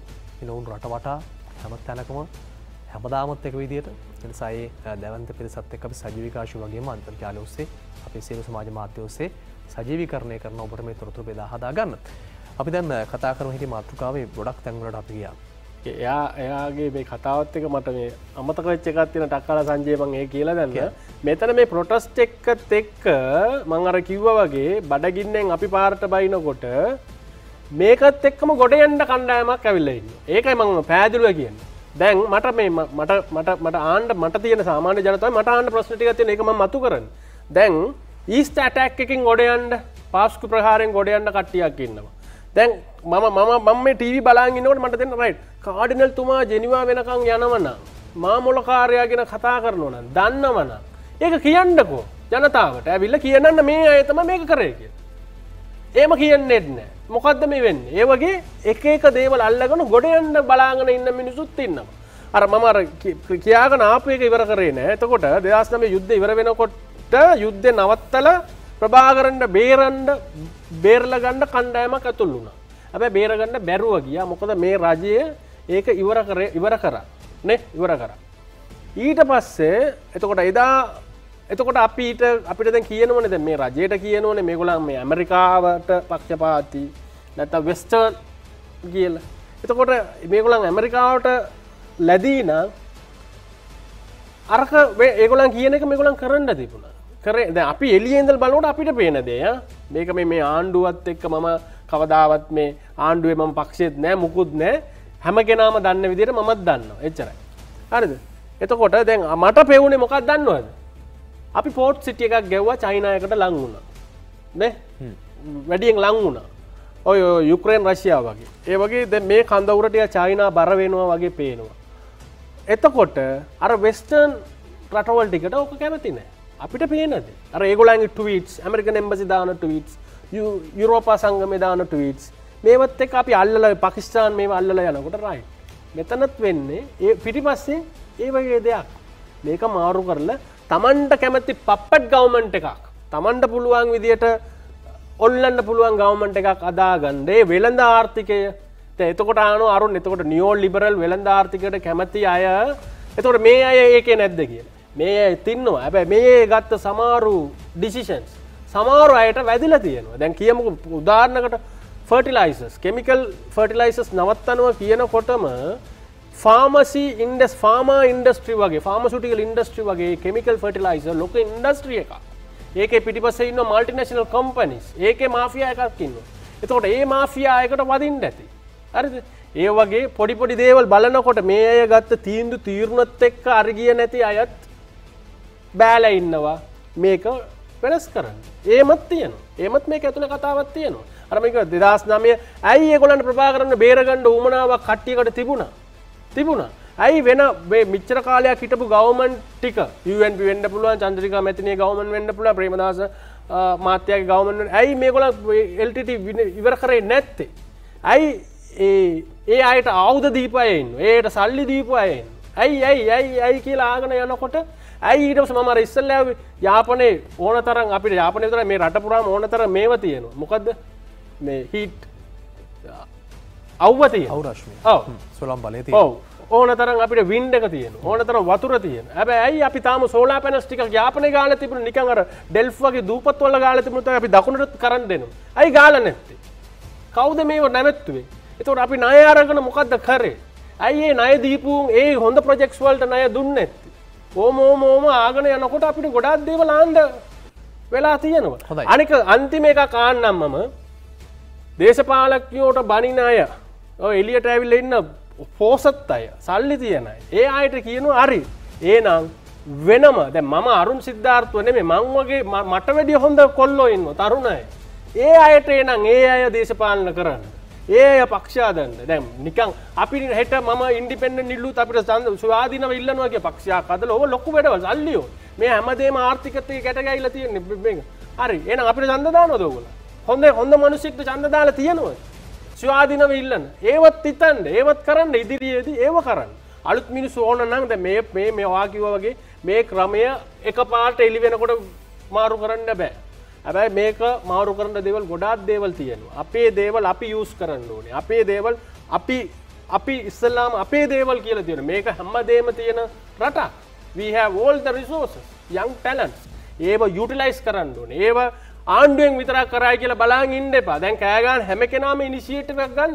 හොඳයි අරුණ දැන් කාරණේ පැහැදිලි. දැන් අපි කතා කරන මේ ආර්ථික අර්බුදය දිහා බැලුවම මහ බැංකු වාර්තාවට ගියාම ලංකාවට බිලියන 4.2ක් සංචාර ව්‍යාපාරයෙන් අහිමි වෙනවා. කොයි තත්ත්වයේ මත ආර්ථික අර්බුදයක් හැදෙනවා. හැබැයි අපි මේ අහන්න යන්නේ ඔබෙන් පාරවල් ගානේ විරෝධතා කිරීම තුල විරෝධතාවයට ඉඩක් තිබෙන රටේ. ඉතින් අධික්‍රමයේ දෙයක්. ඒක ගැටලුවක් නෑ. හැබැයි අඛණ්ඩ විරෝධතා මාලාවක් තුල විදේශ ජාතිකයට යන පණිවිඩය ලංකාවට එන්න හිතනවද? විසිට් කරන්න හිතනවද මේ රටට? ඒතර අපි මේ විවිධ පාර්ශ්වයන්ගේ අතපෙවීමෙන් මේ කරන්න හදන්නේ සමාජයේ තියෙන කතිකාවතක්. තව පාරක් අපේ රට ස්ථාවර කරන්න අපේ ආර්ථිකය. ඔව්. ඒක තමයි අර මම තුන්වෙනි පාර්ශවයක් මේක ඇතුලේ ඉන්නේ. ඒ තුන්වෙනි පාර්ශවයේ බලාපොරොත්තුව ඒක වෙන්න ඕනේ. ඒක වෙන්න ඕනේ. දැන් මේම දිගටම ඕක ගියා නම් ඇතුළට කවුරුත් එන්නේ නැහැ. අස්ථාවර භාවය මේ වෙනවා. කවුරුත් අලුතෙන් මුකුත් කරන්න විදියක් නැහැ. කරන්නේ ඕකත් බලාපොරොත්තු වෙන කණ්ඩායමක් ඉන්නවා. එතකොට මම අරගලය කරන සාධාරණ හේතුවෙන් අරගලය කරන අපි වගේ අයට මං කියනවා ඒම මම ඒකනේ කිව්වේ සිස්ටම් එක ලොක් කරන එක නෙමෙයි අපේ අරගල වෙන්න ඕනේ. මේ සිස්ටම් එක අදන අරගලයක් වෙන්න ඕනේ. ඒ ලොක් කරන අය කවුද කියලා දැනුවත් වෙන්න කියන. ඒ ලොක් වුණාම අර පාලකයෝ ඒ අය බේරෙන්න ඉඩ ගොඩක් තියෙනවා. හැබැයි අපි බේරෙන්න මමයි අර පාරේ වැඩ කරන එක්කෙනයි මුනිසිපල් එකේ වැඩ කරන එක්කෙනයි ත්‍රිවිල් එලවන එක්කෙනයි මාළු අල්ලන එක්කෙනයි ඒ වගේ අපි ඔයා වගේ සාමාන්‍ය අය බේරෙන්න විදියක් නැහැ. ඒකින්ද බලන්න ඒක තමයි. එතකොට අපේ හතුරා කවුද කියලා හරියට බලාගන්න. හොඳයි. දැන් පණිවිඩයක් දෙනවා නම් තරුණයින්ට ඔබ තරුණ ව්‍යාපාරයක් නියෝජනය කරන්නේ. තරුණ අතරින් ඇවිල්ලා අධ්‍යාපනය කරලා විදේශගත වෙලා සමාජයක් එක්ක දෙන ඔබ සංචාරය කරන්න කැමතියි කියලා ඒ කාලේ. එහෙම කරලා ආපු කෙනෙක් විදියට විරෝධ අරගල ඉඩක් තියෙන රටක් ප්‍රජාතන්ත්‍රවාදී රටක් අපේ රට. හැබැයි තරුණයාට පණිවිඩයක් අපිට දෙන්න පුළුවන්. බුද්ධිමත් වුණොත් ඊළඟ ඡන්දෙදී ඔබට අවශ්‍ය දේ කරගන්න පුළුවන්. ඒක ප්‍රජාතන්ත්‍රවාදී ක්‍රමයට ව්‍යවස්ථාවට අනුකූලව. එහෙමනම් සමාජයේ තරුණයා සහ යට ඉන්න අයට දැනුවත් වීම ඉතා වැදගත් රටක් විදියට. ඒක තමයි මේ දැනුවත් වෙන්න කියලා තමයි මමත් කියන්නේ. මේක ඇතුලේ තව අර මේක ඇතුලේ තියෙනවා තව සෙක්ෂන් එකක් තියෙනවා. දැනුවත් මිනිස්සු ටිකක් ඉන්නවා. මේක මම හැමදාම කියනවා. නොදැනුවත් මිනිස්සු වැඩියෙන් ඉන්නවා. අර දැනුවත් කට්ටිය බෞතරයක් අර ඒ කියන්නේ නොදැනුවත් මිනිස්සු වැඩි බෞතරයක් දැනුවත් අය අඩුයි. අර සුළුතරයක්. මේ දැනුවත් සුළුතරය ටික මේ නොදැනුවත් බෞතරය හැමදාම රවට්ට අරන් යනවා. මේක තමයි මේ සිස්ටම් එක. ඒ නොදැනුවත් අයට මං කියනවා අපි දැනුවත් වෙන්න ඕනේ. මම දැනුවත් වෙනකොට තමයි මම ඉන්ඩිපෙන්ඩන්ට් උනේ. මට මගේ මේ මම අර හැමදාම කියනවා මේ ෆ්‍රීඩම් හරි ඉන්ඉක්වැලිටි හරි ජස්ටිස් හරි ඒවලට සිංහල වචන මට හරියට අක්කාලා එන්නේ නැහැ. කියන්නේ මේ සාධාරණත්වය හරි විමුක්තිය හරි මේ හැමදේම කවුරුත් ඔයගලන්ට දෙන්නේ නැහැ.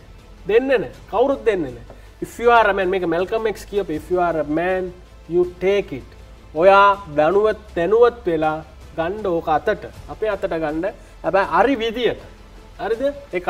අනිත් එක මම තරුණයට කියන්න කැමතියි අපි යන් මේක කැපිටලිසම් කියන මොකද මේ ධනවාදය ක්‍රමයක් තමයි මේ ක්‍රමය. හැබැයි මේ ක්‍රමය අපිට වෙල්ෆෙයාර් ස්ටේට්ස් කියලා ස්කැන්ඩිනේවියන් රටවල් ටික බැලුවොත් මේ ක්‍රමය තව අරිගස්සල ලස්සන ක්‍රමයකට ගිහිලා තියෙනවා වෙල්ෆෙයාර් ස්ටේට්ස් කියලා. එතනට යන්න පුළුවන් හැමදේම මේ රටේ තියෙනවා. යන්න පුළුවන් යන් හැමදාම මම ඔයාගෙන හිටියේ ලී ක්වාන් යු කෙනෙක් එයිද කියලා ලංකාවට ඒ බලාපොරොත්තුවෙන් තමයි හැම ජනාධිපති මැතිවරණයේත් මම ගිහිල්ලා ඡන්ද දාන්නේ. නැවතත් මම ගිහිල්ලා දානවා. වෙන මට විසඳුමක් නැහැ. හරිද? ඒ වුණාට බලන්න අපි ඇතුලේ ලී ක්වාන් යු කෙනෙක් අදාගන්න. ඉන්න අය කැමති නැත්තම් ඕගොල්ලන්ට ඉන්න අය එහෙම නෑ කියලා පෙවුනා නම් එහෙම අදාගන්න බලන්න. එතකොට අපි බලමු මේ අරගලෙත් එක්ක ඉන්න මේ ලොකු අය කී දෙනෙක් අපිට උදව් කරායි කියලා. මට නෙමෙයි මං කියන්නේ ඒ වගේ සමාජයකට. ඔව් ඒ වගේ අයට කොහොම උදව් කරායි කියලා. එතකොට අපිට දැනේ තව ටික කාලයක් යනකොට දැනේ අපිට කොහොමද කවුද අන්තිමට ඇත්තටම අර අන්තිම පල්ලෙහා ඉන්න මිනිස්සු වෙනින් සටන් කරන්නේ කවුද? දැන් මේ අකුලාගෙන ගිය අය කවුද කියලා එතකොට දැනේ. හොඳයි. අවසන් වශයෙන් අපි කතා කරොත් මේ පවතින තත්ත්වයන් සමනය කරගන්න රටක් විදිහට අපිට අවශ්‍යයි. විරෝධතා තියෙනවා, විකල්ප අදහස් තිබෙනවා, අලුත් මතවාද තිබෙනවා, සංවාදිත ප්‍රජාතන්ත්‍රවාදී රටකේම තිබෙනවා. ඒවා තිබිය යුතුයි. එනමුත් අපේ රටක් විදිහට කරුණ ඔබ උතුරෙන් ආපු කෙනෙක් ඔබ දකුණට ඇවිල්ලා ආදරෙන් කතා කරනවා, රට වලට යනවා. ඒ නිසා සමස්ත රටේම ඉන්න පුරවැසියාගේ රට මේක අපේ රට දේශපාලනය කරන්නත් රටක් තියෙන්නට අවශ්‍යයි. ආණ්ඩු එනවා යනවා, ආය යනවා ඒ සියල්ල එහෙම වෙනවා. හැබැයි අපේ දරුවන්ට, අනාගත පරම්පරාවට, අපේ සම්පත් වලට රටක් නිර්මාණය කරන්න අවශ්‍යයි සිහිබුද්ධියෙන්. ඔව්. ඒක තමයි මේ රට නම් මේ සමහර දේශපාලඥයෝ එක එක වෙලාවට එක එක කතා කියන විදියට කියනවා. දැන් ගිහලා කියනවා අපෝ රට වැඩක් නැහැ. මේක රටක්ද ඕම කියන අයත් ඉන්නවා. මේ රට මම නම් කියන ශ්‍රී Lanka will come back its fullest. අපි bounce back වෙනවා. මේක නැවත එනවා. ඒකට මේක හොඳ සලකුණක්. මේක අපි හරියට පාවිච්චි කරමු. අපිට මම හැමදාම කියන මේ රට මාර රටක්. හැමදේම තියෙන රටක්. මේකට හරියට විෂනරි ලීඩර්ෂිප් එකක් තමයි ඕනේ. නැවත ලේ බින්දුවක් හරි මේ රටේ වැටෙන්නේ නැතුව අපි අරගලය කරමු. හරි දෙයකට කරමු. හරියයි. ඒ කියන්නේ හරියන්න මේ හැමදේම මේක තමයි හැමදේම දේශපාලන ලීඩර්ෂිප් නායකත්වයේම කරන්න ඕනේ කියලා අපි බලාපොරොත්තු වෙන්නේ නැතුව අපිට කරන්න පුළුවන් දේ අපි කරමු. එතකොට ඒක හරියයි. දැන් මේ උදාහරණයකට මම අන්තිමේ කියලා ඉවර කරනම් අපි ATM එකට ගිහිල්ලා ATM එකේ ඉල්ලනවා මේ රිසිට් එකක් ඕනද නැද්ද කියලා. එතකොට අපි yes කියලා ගාලා ඒ රිසිට් එක අරගෙන විසික් කරලා තමයි අපි යන්නේ බෞතරය. එතකොට අපිට පේන්නේ මේ ගස් කපල තමයි මේ කොළ ගන්නන්නේ කියලා. ඒක අර ස්ක්‍රීන් එකේම බලාගෙන යන්න පුළුවන් නේ. පැහැදිලි. ඒ වගේ දැන් පාරේ මේ කකුලට දාන සපත්තු සෙරප්පු වේසි කාමරේ තියලා විකුණනකොට පාරේ කන කෑම කාණු උඩ තියලා විකුණනවා. අපි ඉතින් ඒක බලාගෙන යනවා අපිට ඒක දැනෙන්නේ නැහැ. ඒ වගේ අර ඉරෙස්පොන්සිබල් සමාජයක් නැතුව අපි රෙස්පොන්සිබල් වෙමු. වෙනකොට ගොඩාක් දේවල් අපිට මාරු කරන්න පුළුවන් වෙයි. පවතින අර්බුද හමුවේ අලුත් විසඳුමක් නැත්නම් දැනෙන විසඳුමක් කොහොමද අපි හොයාගන්න කියන කාරණය ගැන කතා කරන්න අපි අද ආරාධනය කළේ යාපනයේ සිවිල් සමාජ ක්‍රියාකාරිණී කේන්ද්‍රයේ කැඳවුම්කරු අරුණ සිද්ධාර්ථ. බොහොම ස්තුතියි අරුණ. බොහොම ස්තුතියි. අපිත් එක්ක රැඳුණු ආදරණීය ශ්‍රාවක ඔබට ස්තුතියි. එතෙන් ජාතික නාලිකාව ජාතික වගකීමක් ඇතුව අපි අදහස් පෙළක් ගේනවා. ඔබ තමයි ඒකේ නිවැරදි මාවත නිර්මාණය කරගන්නේ. අද වික්වෙක්ෂන් 4 අප සමුගන්නවා. තවත් දවසක හමුවමු බලාපොරොත්තු වෙන්න. ඔබට යහපත් දවසක්.